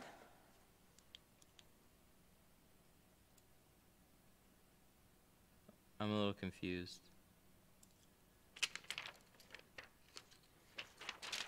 Bumpers are tough. I know that much from paint protection film. I was just so over that. I'd be doing more paint protection film. I just didn't want to do bumpers. I hated doing bumpers. It's the worst. It's like, okay, so little paint protection film idea for you guys. Okay, so this one wouldn't be as bad. This is like mostly plastic. So it's like what you're doing for paint film is this. But there's so many bumpers that do all that. And for a hood, you got this part here. Overall, you stretch it over, tag it down, you'll be okay. Paint protection film, what you can do is like front ends, fenders, maybe mirrors and pillars. But then once you get into full bumpers, that's where like you really want to be committed to it. Hello, Tint Studio. How can I help you?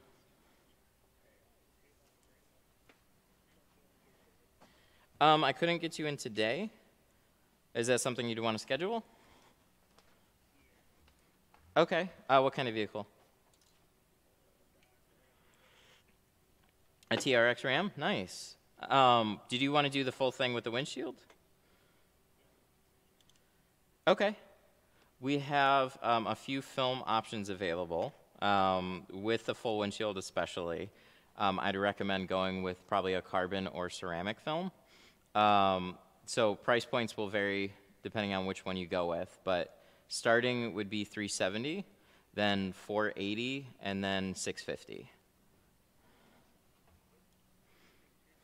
$650 would be for the ceramic, so that's the top of the line film that I carry. So the biggest difference is going to be heat rejection. There's going to be a little bit of visual difference, but you get a lot more performance out of the ceramic than anything else. You get a 90 or 80, 75 to 80% heat rejection. So come. What's that?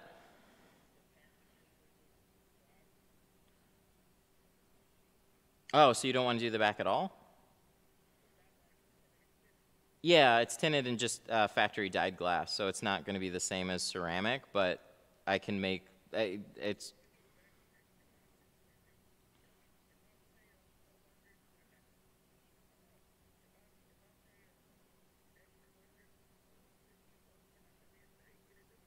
Uh, um, it's not something I could get in today. All right, have a good one.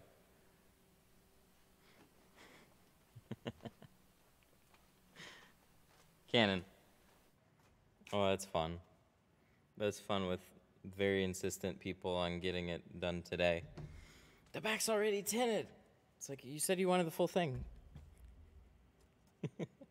This is funny. What?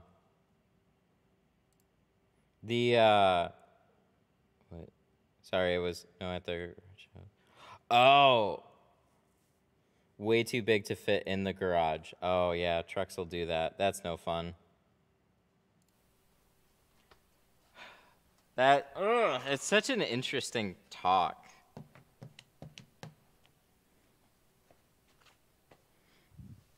Ugh. Sorry. Please read my comment up there. You can restate your comment. It's kind of more annoying to try and scroll back and find it. See, there's a lot. I'm not that great at skimming, so feel free to re-ask it. That was an interesting talk. I've gotten quite a bit of that lately. So every once in a while, I'll take something like that on. And man,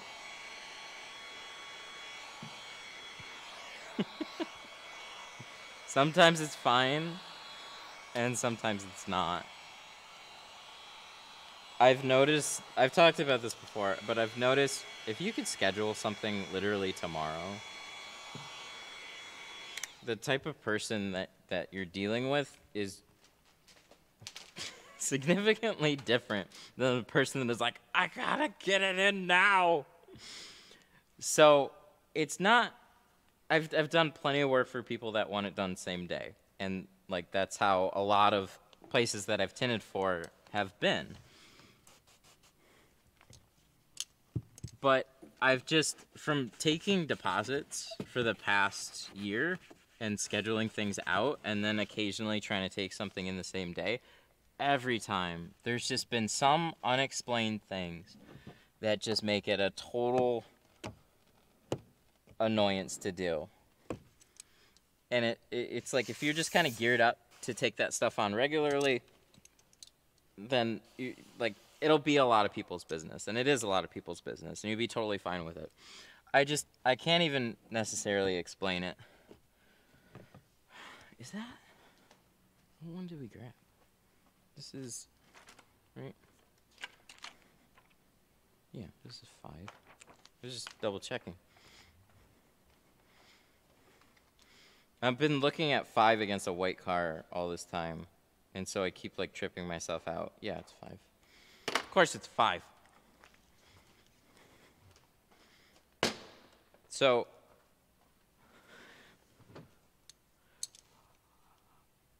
That is my favorite comment. Early morning, same day people are different from afternoon, same day people. Holy shit. That. I think I 100% agree with that. Dang. I didn't even put 2 and 2 together. I think you're absolutely right. Somebody that calls early in the morning looking to get something done is probably significantly different from somebody that is just calling at 1 o'clock in the afternoon to get it done now.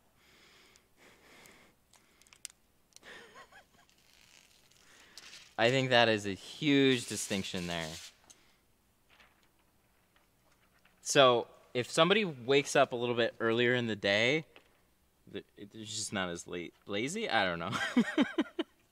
Right? It's just like somebody that wakes up, like, because there's a crowd of people. This would happen all the time in Pontiac. There's a crowd of people, and like we would joke about this up front. He's like, "Well, you gotta wait for the neighborhood to wake up." And then come 11, 12, 1 o'clock, everybody starts waking up, and then your phone starts ringing.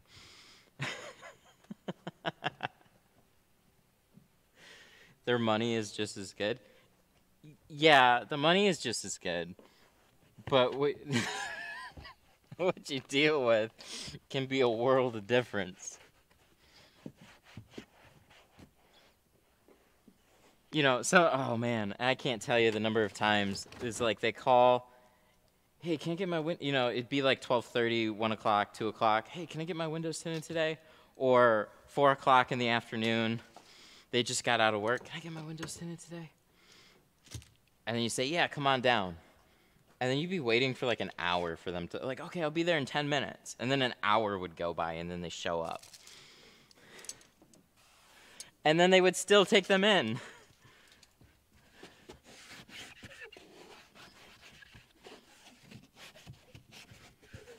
So, like, it's annoying to leave money on the table like that. But then sometimes you take it on and you remind yourself real quick why you don't usually do that. So it's totally up to you. It's just, oh my God.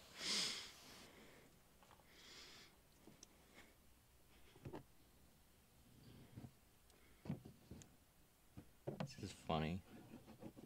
Oh, I gotta get that top edge. Where's my, use this one. Easier to get in than a handled right now. There we go. Is that the outside? Oh, this whole time. I thought I had like this water line right up top. It wasn't. It's on the outside. No wonder I'm tripping myself out. Alright, which way is this?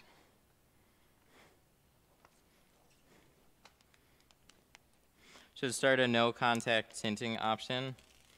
Actually would be great.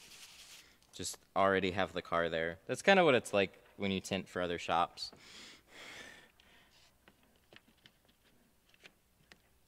You just have people like, you know, the sales guy, they take care of the customers, right? And then they hand you the keys and you just have a car. And then you pull the car out. And then they check the customer out. Everything's all good to go. And then you move on to the next one. That's where, like, having a salesperson or working with another company, that's where you can really maximize a lot of time and get extra stuff done. So it's really hard to just 5-6 cars in a day when you're taking care of phone calls, you're checking customers in and out, and then you have to talk to new people. All that little stuff adds up and takes time. But the more you can keep this train going and you focus on the car, tinting things, and then just having somebody or you pull them in and out, but all the other things are taken care of, that saves you a lot. That's getting 2-3 extra cars in a day.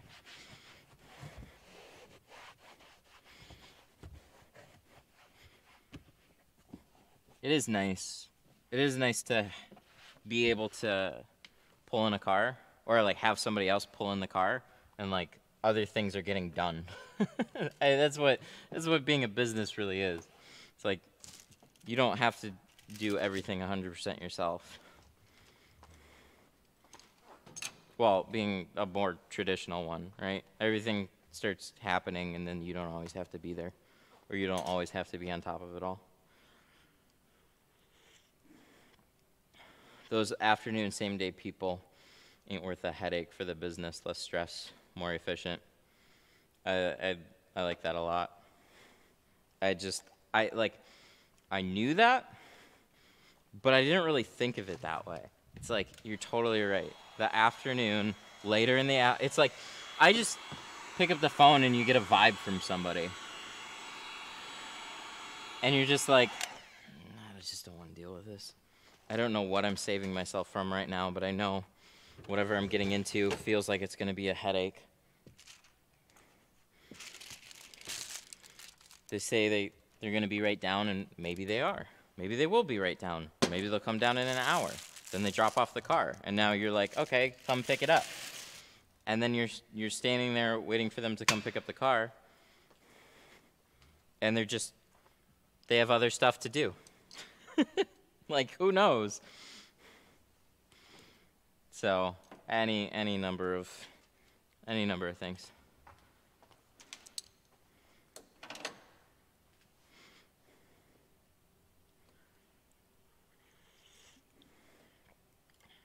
But then you have to worry about that hour late car because sales guy needs that too. Yep, for sure. It adds to the pile.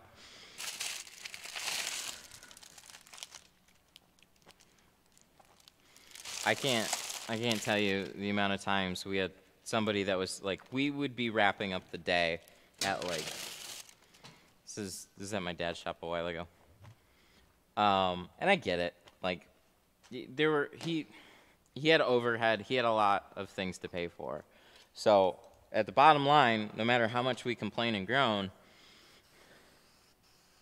they got to get stuff done, or they got to keep money coming in, or we don't have a business. So there's always that fight between people doing the work and people trying to get the numbers on the board. There were those times where we'd have a pretty decent day, and then we'd just be wrapping up a little bit early. And then it was 4:30. We'd close at 6, and then it was 4:30, and then somebody would call and say they could be down in 20 minutes. And then before you know it, it's 5 o'clock, and we're like, he's still not here yet. Well, give him a little bit. And then we would just be packing up to leave, and then they roll in at 5:15. And what do? We're not closed yet. Oh yeah, we're bringing it in. There you go. We're staying until 6:30, boys. It's so annoying. You get that slowdown. You get geared up, ready to leave. Nope.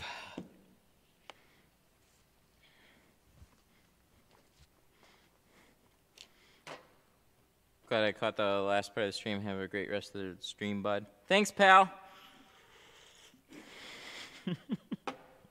Weight room looks good. Thank you. Doesn't it? Okay, we're gonna do a windshield strip, but I'll show those of you that are here. If you haven't seen it already. So that's what all this is right now. I didn't know how to do, I know how to paint walls. I don't know how to do a floor. And there's like the molding and stuff, so I had to look up a lot of videos and try and learn some stuff. And there's some of it that's a little sketchy, but this is what the showroom looks like now. So that is just my RGB fun, I don't know, my accent piece that I came up with. I think it's super cool. So these are acoustic tiles. You can find them all over Amazon. It's really popular in the gaming live streaming space. But this is a 550 square foot space. And I really know that because of I had to measure everything and buy all the flooring. So now I actually know the size of this whole thing. So 550 square feet. And I don't build walls. I don't know how to build counters. I replaced the floor. I painted from there. all the way around to here. This is all white now. It was like this ugly olive, and then they sprayed white along this whole trim, but it was all like olive against just like spray paint. Super ugly. And then some of the, I'm going to replace some of those tiles there.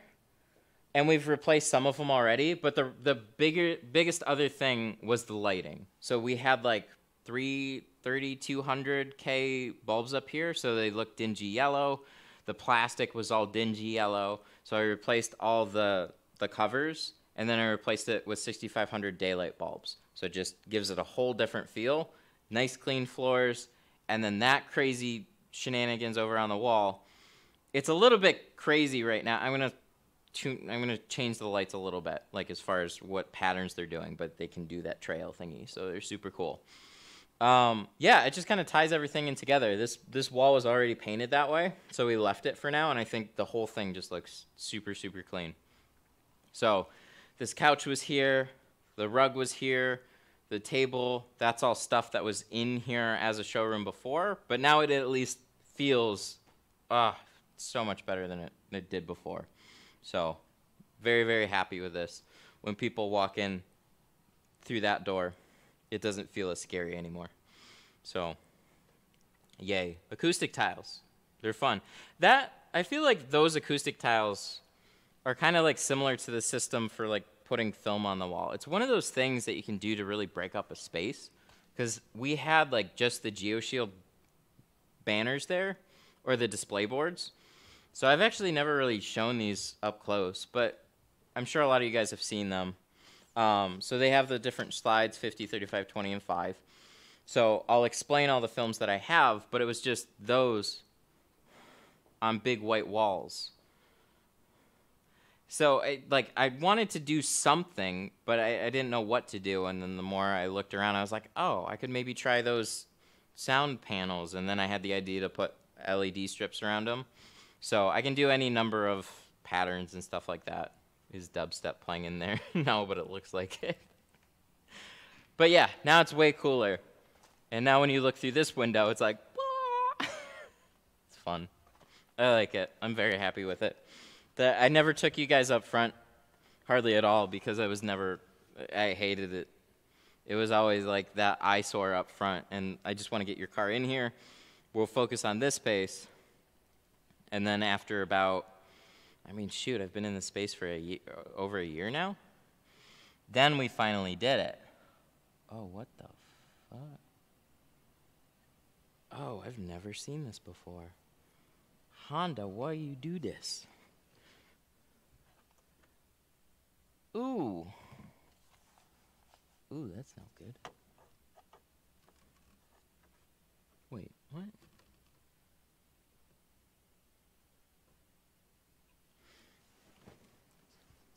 Sorry, I gotta do a strip here. This is different. There's some funkiness going on here. It's a whole dot matrix.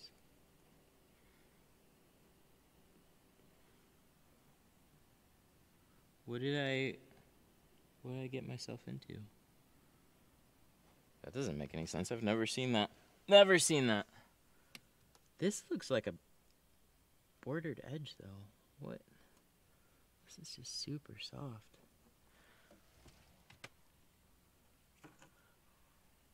Oh, funny. What the hell? No, that is a bordered edge. Oh, that is the weirdest thing I've ever seen. Not really. Not the weirdest thing ever. Wow. Okay, Honda, you win weird point. Okay, so they laminate. Okay. Let me try. So they have, what time is it? 12:45. Okay, we're still doing good on time. Usually you can see a hard ceramic edge all the way around here, but there's actually dots that go through this whole thing. So what they did is these dots are laminated in between the film and the glass, and then there's a ceramic edge that is still there, but it goes around this whole thing, but you can't see it because they overlay dots over it. then kind of blended it in together. So from here, this is all ceramic border, right? Yep. It's not much to work with, but it is there. Shit. How? I don't want to take this off. I have camera systems here. Okay. It's going to be a little harder to line up, but we can do it. We got to do a windshield strip on this. I think I'm just going to go to the bottom of here and just go straight across. They were talking about like they weren't talking about a big windshield strip anyways. So congrats. I'm proud of you. Been here since your one car garage videos. Came a long way. Thank you. Yeah, what a difference, man. And like I'm all for, there we go, now I can see it a lot better. I just didn't, it was hard to believe that that's actually a dot matrix border, but it is. Okay, so we just gotta cut this tight now.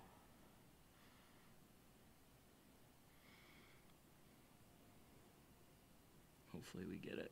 It's a little hard to see.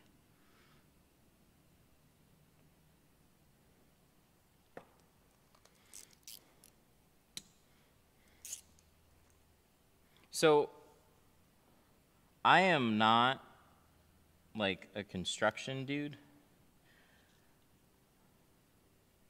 I can look up a lot of videos, I can learn a lot of things. One thing I have never been very good at is really, like if you want me to build a table, it'll take me far longer to like work out in my head how long I need to cut things and how I need to arrange them so it all fits together. To just go to IKEA and buy a table and put it together. So like I can follow instructions and stuff like that. I am just not crafty. Never been good at that. But there's a lot of things that are in the realm of, you know, it takes a little bit to learn, but they make whatever you're doing easy enough to where, you know, like a snap together flooring. That's easy to do. The hard part is cutting all your edges right and getting the whole thing lined up. And so as you're going, you're having to trim boards and stuff like that to the right lengths and getting them to all lock together because you still want a good looking floor at the end of the day.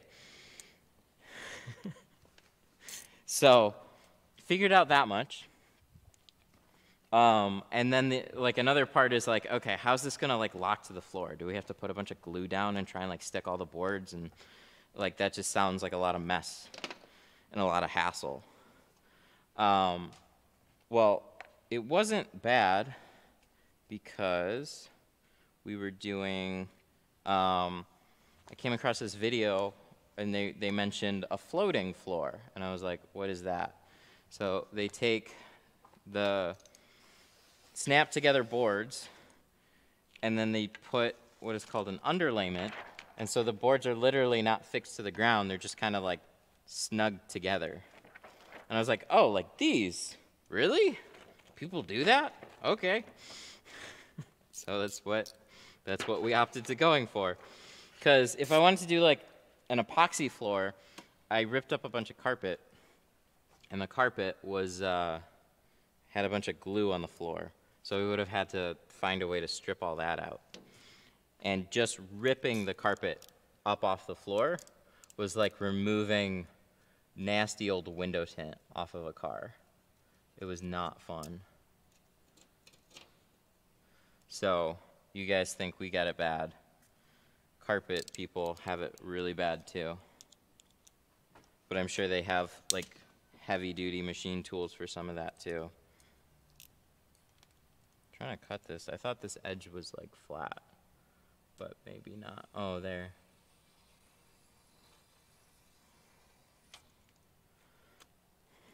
I don't know why my windshield strip roll isn't super nice on the edges, so we are making it happen, Captain.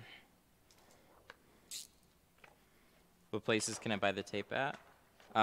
My store, my Tint stuff.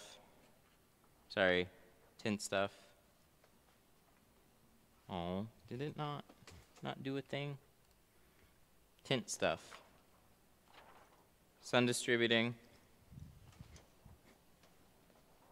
And Tint Depot.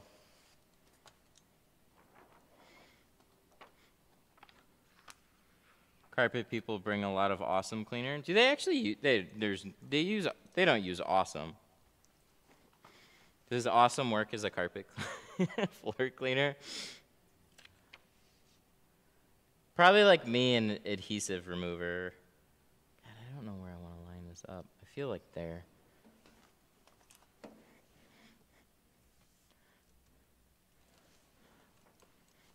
That would be really funny if it happened to be one of those things.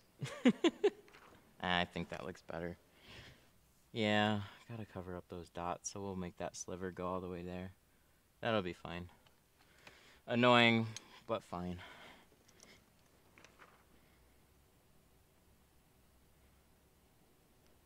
It's actually a really good height, though. Just covering up most of that.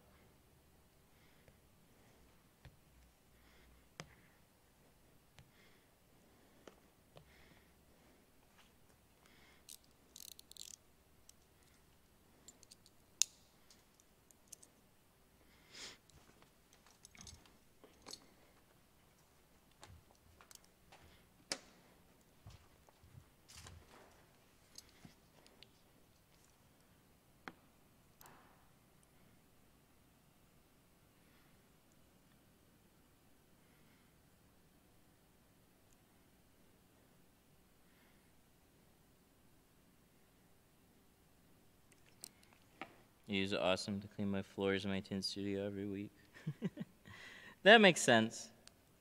We used it to do, like, it's a broad purpose cleaner. So, like, works great for window tint adhesive remover magically. But it's like, they got like 10,000 things that it can be used for. It could be used on everything.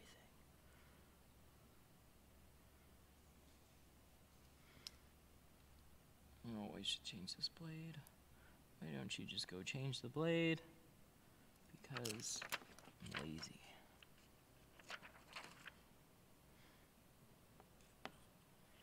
Something like that. All right, we'll see how this tucks in. And then we'll match it up on the other side.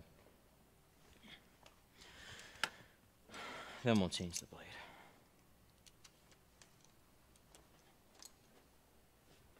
Yeah, they got a whole list down the bottom of what that stuff will work on.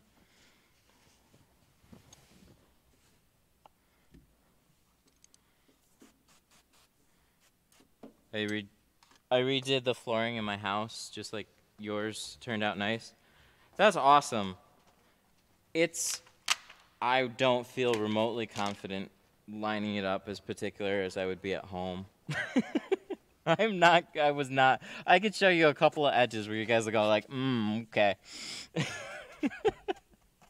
Where if it was a window tint gap, you'd be like, yeah, that's not gonna fly. But here, it's like, you don't know until you get really close. So it's like, it's good, and I'm really happy with it. And most of the stuff is all covered. There's just like, when you get into like the doors, there's some spots that are like, oh, but it's so much better. So much better than it was. So I learned enough about it to where if I'm gonna do this on like if I'm gonna remodel a house, right? I'm gonna pay somebody to do that. I know it's like getting my windows tinted. I want to pay somebody to do that. If I could sell ceramic tint jobs on the showroom that I had before, this is a significant upgrade. That's all. Like that's why I didn't want to stream it either. Is because I was really trying to learn how to even do it, so I could have like a halfway decent job.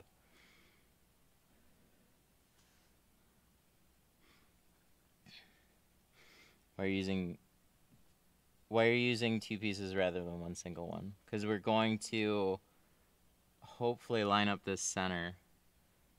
and you'll never see a splice. It's too much, like it's too fine of a little line there to really get it all in one piece in any capacity that makes sense. So a lot of windshield strips with something in the middle like this, you can do in 2 pieces. It just makes it easier to install. We have like this little hang down right here, and we're gonna match it up. So that also gives me the ability to kind of like tweak it just a little bit and kind of straighten it out a little bit more than if it was completely connected. But getting this whole thing all locked down perfectly straight is a real chore. Nice.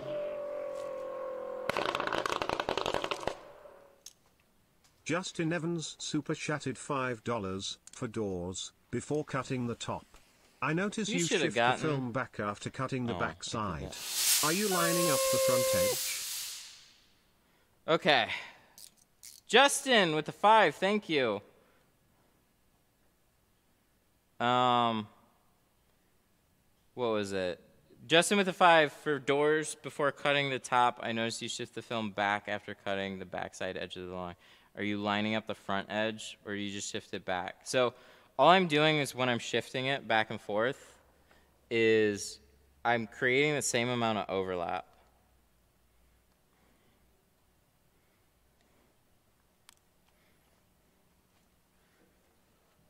Thank you so much for the 5.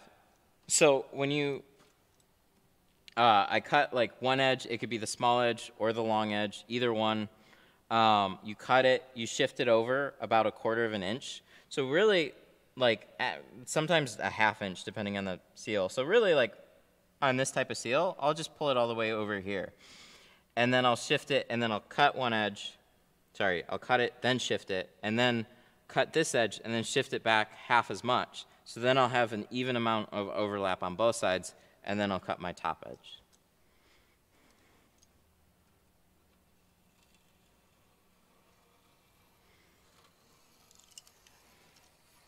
There we go. I bought your tools, and I fell in love with the green squeegee. Aw, that's cool. I'm glad you like it. Another strong one. It's not mine, but I like, this is before I started using the Fusion ones. The Fusion turbos are super nice, too.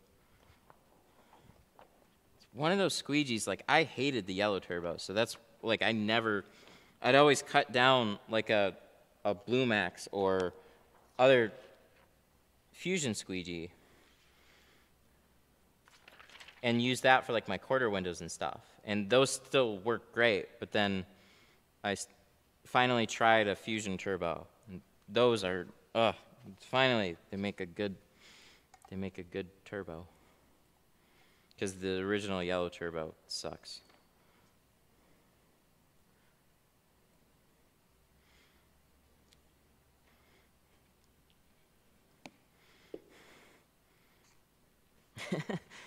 Is it true? I have the orange turbo. Have you tried that one? I haven't. I have it right here though. I got the whole rainbow. So I should. I picked up the ones that I just like the feel of the most was like the green and the pink. I think those are the softest though. So orange, I'll try that one out. I should just, let me grab it. I can use it on this windshield strip.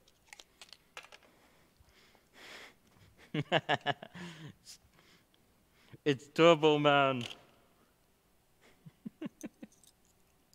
Put that one on every year.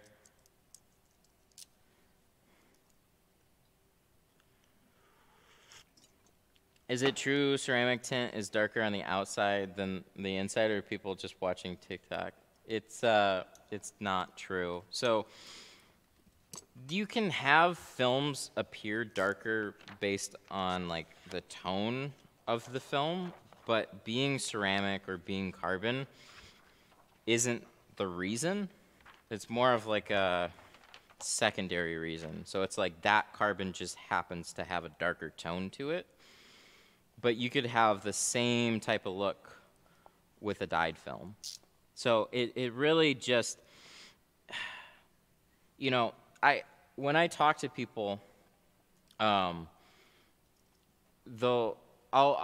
stir up a conversation between dyed carbon and ceramic, trying to figure out if they've already looked for something or they kind of have heard about it. But ceramic can range in price from any manufacturer and be completely different and crappy from one and be amazing from another one. You know, like a ceramic coating. You have ones that'll fail inside of a week, and you have ones that'll last for years.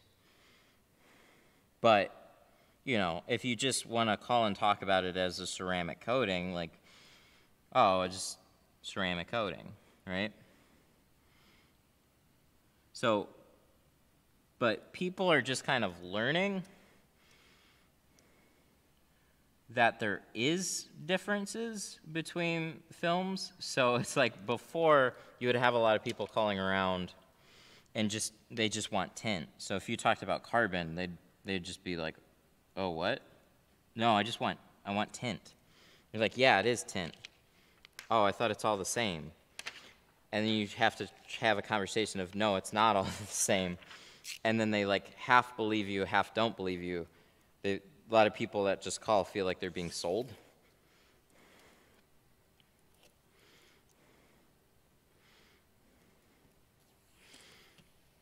I noticed ceramic has a slight blue tone when you hold a light to it. What type of light and what ceramic? Because that'd be interesting. I haven't really ever noticed that. But I'd say it might depend on, like, if you've noticed that with like a handful of ceramics, that's actually a really cool little thing. Because I would love there to be a way to just tell if a film is ceramic without knowing, like, without asking a customer. If somebody brought in their car and they were like, yeah, can you tell me what type of film I have on there? Not really, no. If it's a hot day, I can sit in your car and then I could tell. But if I just pull it into my shop, I put a heat bulb up to it, and then I could probably tell you if it is or not. But it gets more into the nuances there. But it's one of those things where if you're driving around with no ceramic, you know you're not driving around with it if you've had it before. So as soon as you move to ceramic, you just stop feeling that heat from the sun. And anything else becomes annoying. I swear, it is. You feel your legs are starting to burn a little bit, or like your skin is, and you're just like, what? I'm just uncomfortable now. It's that IR heat. You don't shrink sun strips? Generally no, but you absolutely can. So I shrink most everything. Sun strips are usually small enough to where you don't have to. And there's a lot more window to squeegee them out. So occasionally I'll have a little finger here or there that I gotta shrink out, but it's not bad. Oh, did I not pull this over far enough? Please tell me I did. Please tell me I did. Oh, I did. Look at that. Look at that. Do you see a seam? I don't see a seam. It's perfect. That's what we were going for. I'm so happy I had an area to tuck that in. I thought Honda was just like completely... I thought Honda was just doing something wild. I couldn't believe... Like, every windshield has a dot matrix border. And this has it, but then it doesn't. So they laminate dots all through the top. Really weird. But it doesn't look weird. It's just as long as they give you... What I was hoping was they didn't pull a Kia. Kia, they've been doing housings with dots all over the top. So you pull the housing down and it's just dots. There's no like ceramic border to hide all the electronic stuff. Ooh, we got a different turbo. We gotta try it. We're gonna try, this one's looking a little dirty anyways. We're gonna try the orange one. It's a little stiffer. As you go through the spectrum, but I'm glad I have it here. It's nice. feel like this has to come down just a little bit more.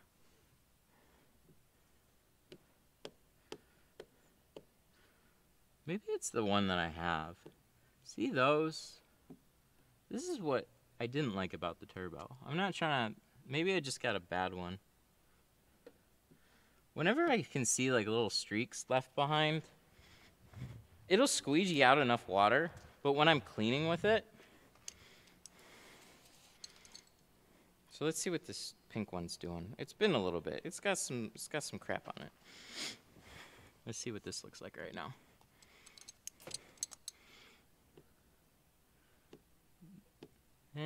No, we still got it.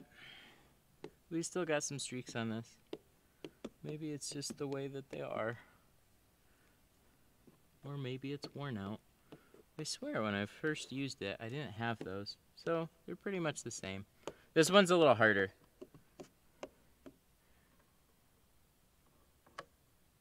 And I like the softer one a little bit better.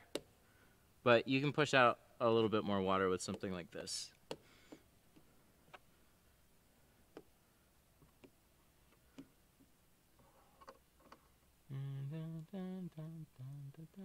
There we go. There we go. Yay! So now we have a total windshield strip. I don't feel like a hack with it. You're the man. Thank you. All right, so let's wipe this off.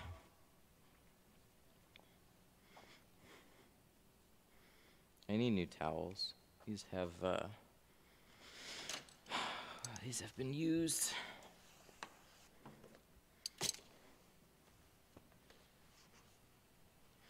Yeah, let me know how you like the pink one. I like the green one and the pink one. But I've had it for a little bit. I just like to not see trails when I squeegee, so it could have been just a random one, but I'm seeing it right now with the pink ones too, so I don't know what the heck.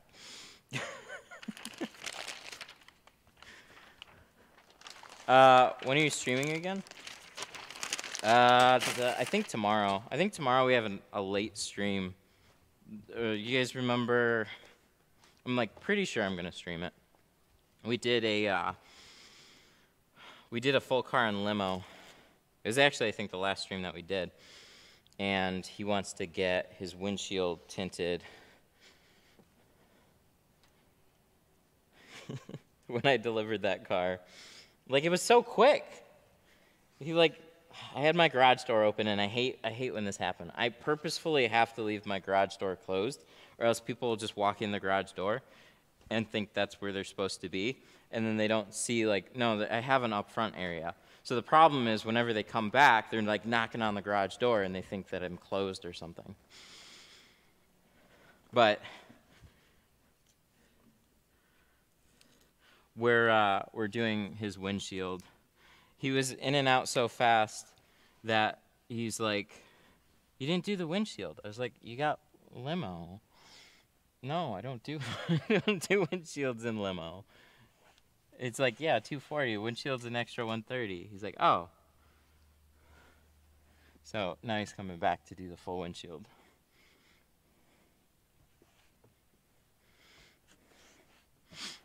What's your favorite car to tint and why? Probably like a Malibu because it's easy.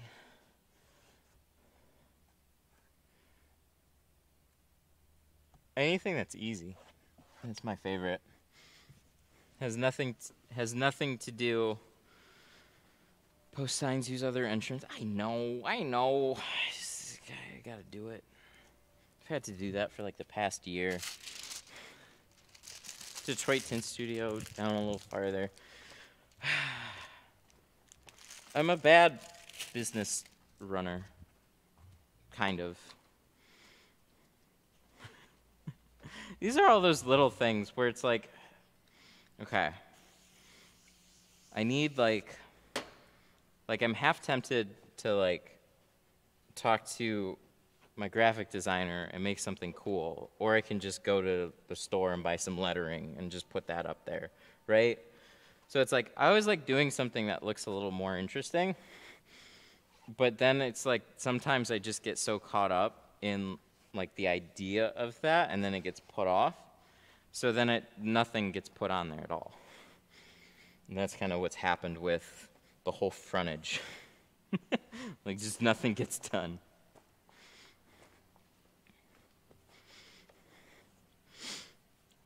Yes, we have a magnetic Detroit Tint Studio sign, but it is kind of small. It's very unwelcoming. Like, unless you know you're coming here to get an appointment, you really, like, if you're just, like, oh, I look up Detroit Tint Studio on maps, and I want to go there and get my car tinted, so I'm just going to go walk in. There's been quite a few times I get phone calls, and they're like, hey, I was wondering if I could get a quote. I'm actually here at the building, I think. I'm like, oh, yeah, I'm not here right now. Oh, okay, I didn't even know if I was at the right place. And then if you go to the front of the building, I'm suite 108, there's suite 107, and then 109.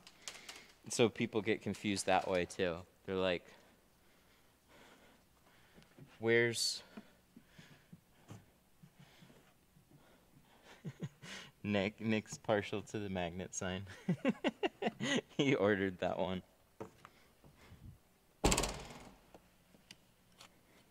I gotta do something for like the small window that we have too. But again, like now I feel more like getting around to doing it. But I just haven't yet.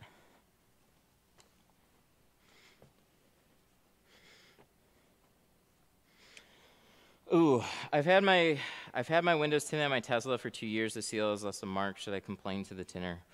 Ooh, it's not. This is actually definitely not their fault. I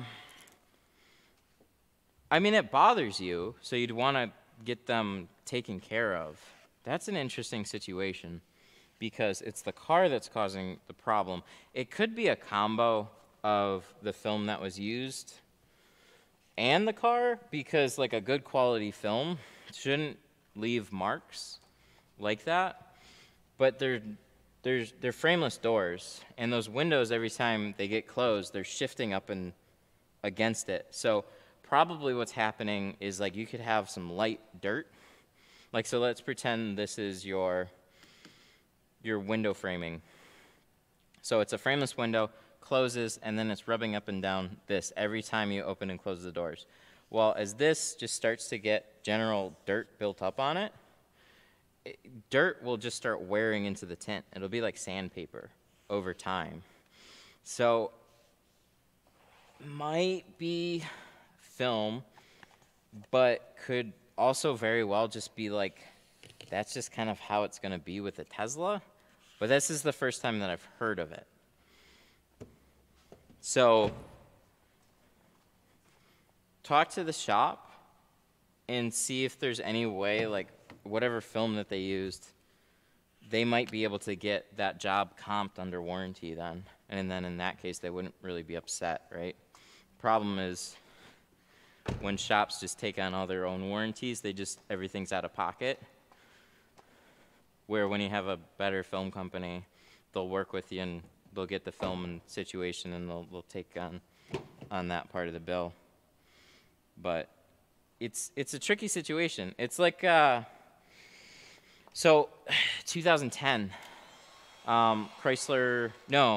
Ford like 500 and similar vehicles, they have harder rubber seals down here, and there's a lot of dirt that will catch right here. And then as the window goes up and down, you'll have wear lines, and they'll scratch the outside of the window as along with the film. And you could have any film on there. That's just the way the vehicle is going to be. So you have some major problems there that the tinter just, it's unfortunately not their fault. It's just kind of how the vehicle is. So with a frameless door like that, I haven't heard of anything though. So it's you might you just talk to the shop and let them know, and see if there's something that they can do. I've been missing the whole stream. They're making me work over here. Everybody, Sun Distributing. Rick is funny at Sun Distributing. He says everybody else makes him work. I blame you. I blame you. You set yourself up to be worked that way.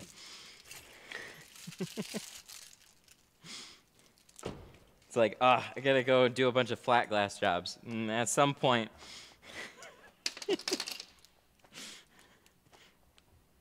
you set yourself up for it.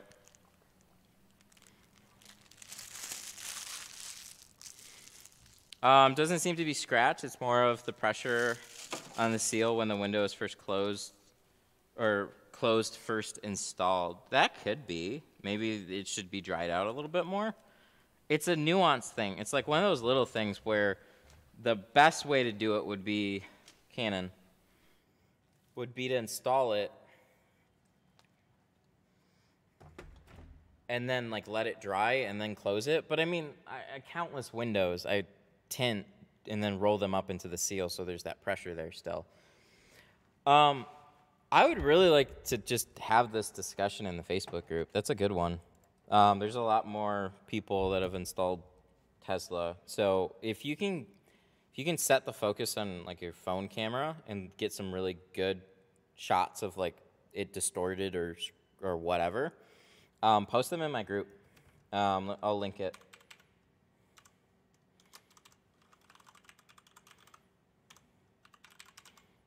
So just say it with, I want to get, like, I had my Tesla tinted, and I'm, like, it looks weird up here.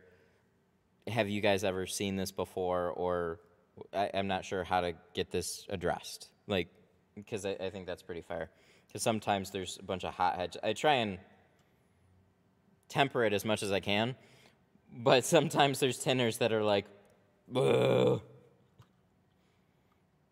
Why be so picky with the tint after 2 years? Dude, he bought a Tesla. Some people are buying those cars to just keep for as long as they can. And when you get a film with a color stable warranty, it's like, I'd imagine it's something that just kind of like wore into the film over time. So where it was fine in the beginning, then it starts showing up more. So I know I've seen similar things with windows over time. Like it can happen, but I argue that it's probably the quality of film mixed with a little bit of like what's actually happening there. So those windows are getting a lot of wear. So if the film, it could just be like, I'd love to see a Tesla with a quality film 3-4 years down the road and compare it to like what's going on there. Facebook group / tinternet. I think it's an interesting discussion, but I dropped the link in chat for you, so post it if you want. Any chance you could sell Detroit Tint Studio stickers? I have them. I'm giving them out with orders. They didn't exactly turn out super well, so I want to order some different ones. But we've been trying to throw them in. So if you order like a roll of Glass Aid, you get a couple stickers and stuff. We've just been trying to throw them in with every order.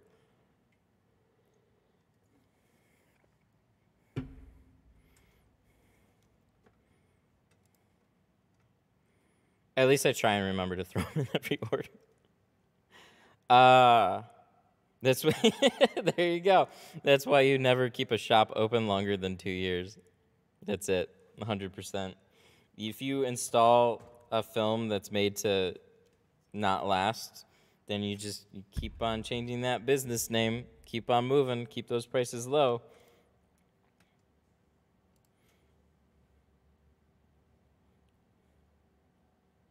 I don't like how the stickers are clear, can't really see the name. I like that. Dang it. I did that on purpose. I wanted them on a clear thing so people could put, like if they were a better quality print, like everything else that we've ordered from them was fine. So I was like, yeah, I'll get some clear stickers. And then we got them, and then they were, the colors were like just kind of off. And I'm like, whatever. So I had them printed on a clear material, so you could put them on like anything, and then you see that, like, you put them on a window or something like that. I did it on purpose. Otherwise, it'd just be a big white square too. So I don't really like that. But you like that. Maybe that's why the colors are weird. Maybe because they're supposed to be on a white backing. Maybe I should go try this.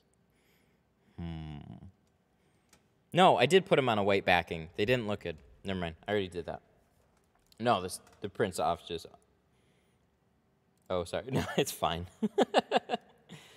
Do you die cut stickers? Yeah, these were...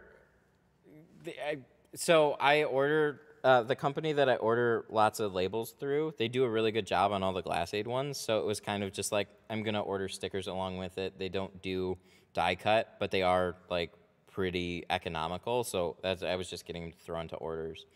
But some of these can be like, I know, like, this is the good one, and they got a white background, and the Tint does an amazing job on their stickers. And look, they even have ones that are all shiny. Look at that. That's super cool.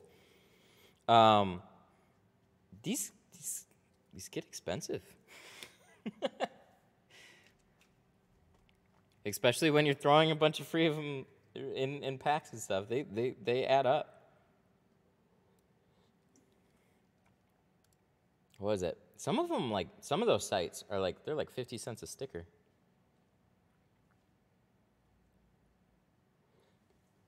So I don't know. I wasn't going to get them just to sell them. It was just kind of like get them to throw them in. Look at this shirt. Look at this direct-to-print shirt fading. No fun. Okay. Well, I guess I got to let this customer know that their vehicle is all set. They have an appointment at like 2, so they will definitely be here for that. Well, they have like another appointment somewhere else at 2:30. Matt's ballin'.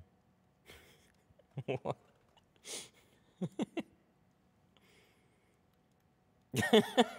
Who said that one? Rick. Dinner's like stickers, just like cats like empty boxes. I get it. If there's one thing that I've been asked a bunch about, it's stickers. It's not t-shirts, it's not hoodies, it's stickers. It's very true. That makes sense. But like, I wanted them on a clear, I guess I'll just do, okay, so if we do a version 2, we'll get some proper die cut stickers. Again, this is one of those creative things that I get stuck on and then nothing gets done. So, like, this is the way that I probably should just do the stickers, but then they have, like, options like this. It's like, ooh, they're all shiny and cool and stuff. But then the colors just aren't as bright, but it's like, you know what I mean? It's just a whole different look. And then I could do clear, and you could put them on a window, like, just all types of stuff. And then nothing gets done. That's how I ended up with that hexagon wall. Because it was like, no, I can't just put these up here and hang some shelves on the wall and put some crap on it. I got to do something fun. And then I put an RGB strip on it. I was trying the windshield on a Ford Fusion. Any tips? Kind of hard. Keep practicing. Watch some videos. It is a bigger windshield. The Fusion is tall. Maybe some temporary tattoos. Actually, that sounds like a fun idea. Detroit Tint Studio temporary tattoos. I would love those. That would be awesome. Oh, I got to see how to get those done. I really like that idea. I think people would actually do it just for fun. I'll throw them in with orders. That would be super. I'm gonna try and mark that down and look into that. How's the baby? The baby is good. He is taking multiple steps now. I don't know if you caught in the Facebook group, he was helping build the showroom. Oh, okay, I got to shout out some super chats here really quick. So big thank you to all the super chats. Justin, BRJ, Max, and LKB. Thank you so much for all the support today. I greatly appreciate it. quote it. Early morning, same day people are different from same day afternoon people. Absolutely. Keep that in mind. That is what we learned most today. People calling at 12, 1, 2 o'clock to get in same day are different from people calling at 8, 9, 10 o'clock to get in the same day. 100%. God, is there any way I can, like, click on my profile? How do I...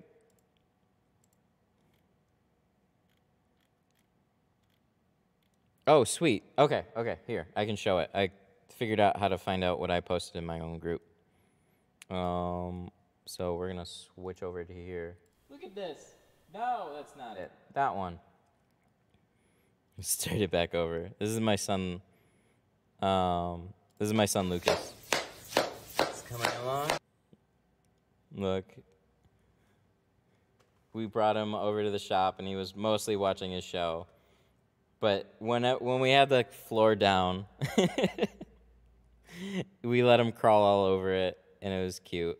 But he would constantly venture off this way, where all the nasty glue is, and it's like, and he's going to put something in his mouth. But isn't that adorable? Crawling over, helping out. And then, I don't know if I had... Oh, yeah, this is what it looked like before. True carpet removal, man. This must have some of that GeoShield glue on it. So we have it like stripped in sections. See, look at how much because I watched the sand there was. I know exactly what I'm doing. Look, see, it was all dingy brown. This is all glue underneath it. And man, even and that, then you have the nasty brown couch and stuff like that. It's not fun to pull. We had already painted the walls though. We're going to be putting some type of laminate wood flooring down. Sure. That. See this? So it was all like the lighter color. That's it all vacuumed. It was literally like all sand. It just was disgusting. Too much. Way too much dirt to have to vacuum up. I had a shop vac that was literally like full of sand at the end of it. It was bad. Oh, but that's all done. Alrighty. Well, and with that, I think I will be live tomorrow. We'll figure out this sticker delay. Thank you all for hanging out today. Everybody smash the like button. Smash it. Does snap shrinking it help a little? I like snap shrinking. I don't remember specifically what I was talking about when you asked that, though. But any, like, snap shrinking doors, that's the way I do them. It helps a bunch with doors. I don't do it as much for, like, back windows and stuff. Alrighty. Well, I will see you guys later. Thank you so much for hanging out. Glad we could do this. Glad that I have an actual showroom done. I think they're here to pick up the car, so I gotta go. All right.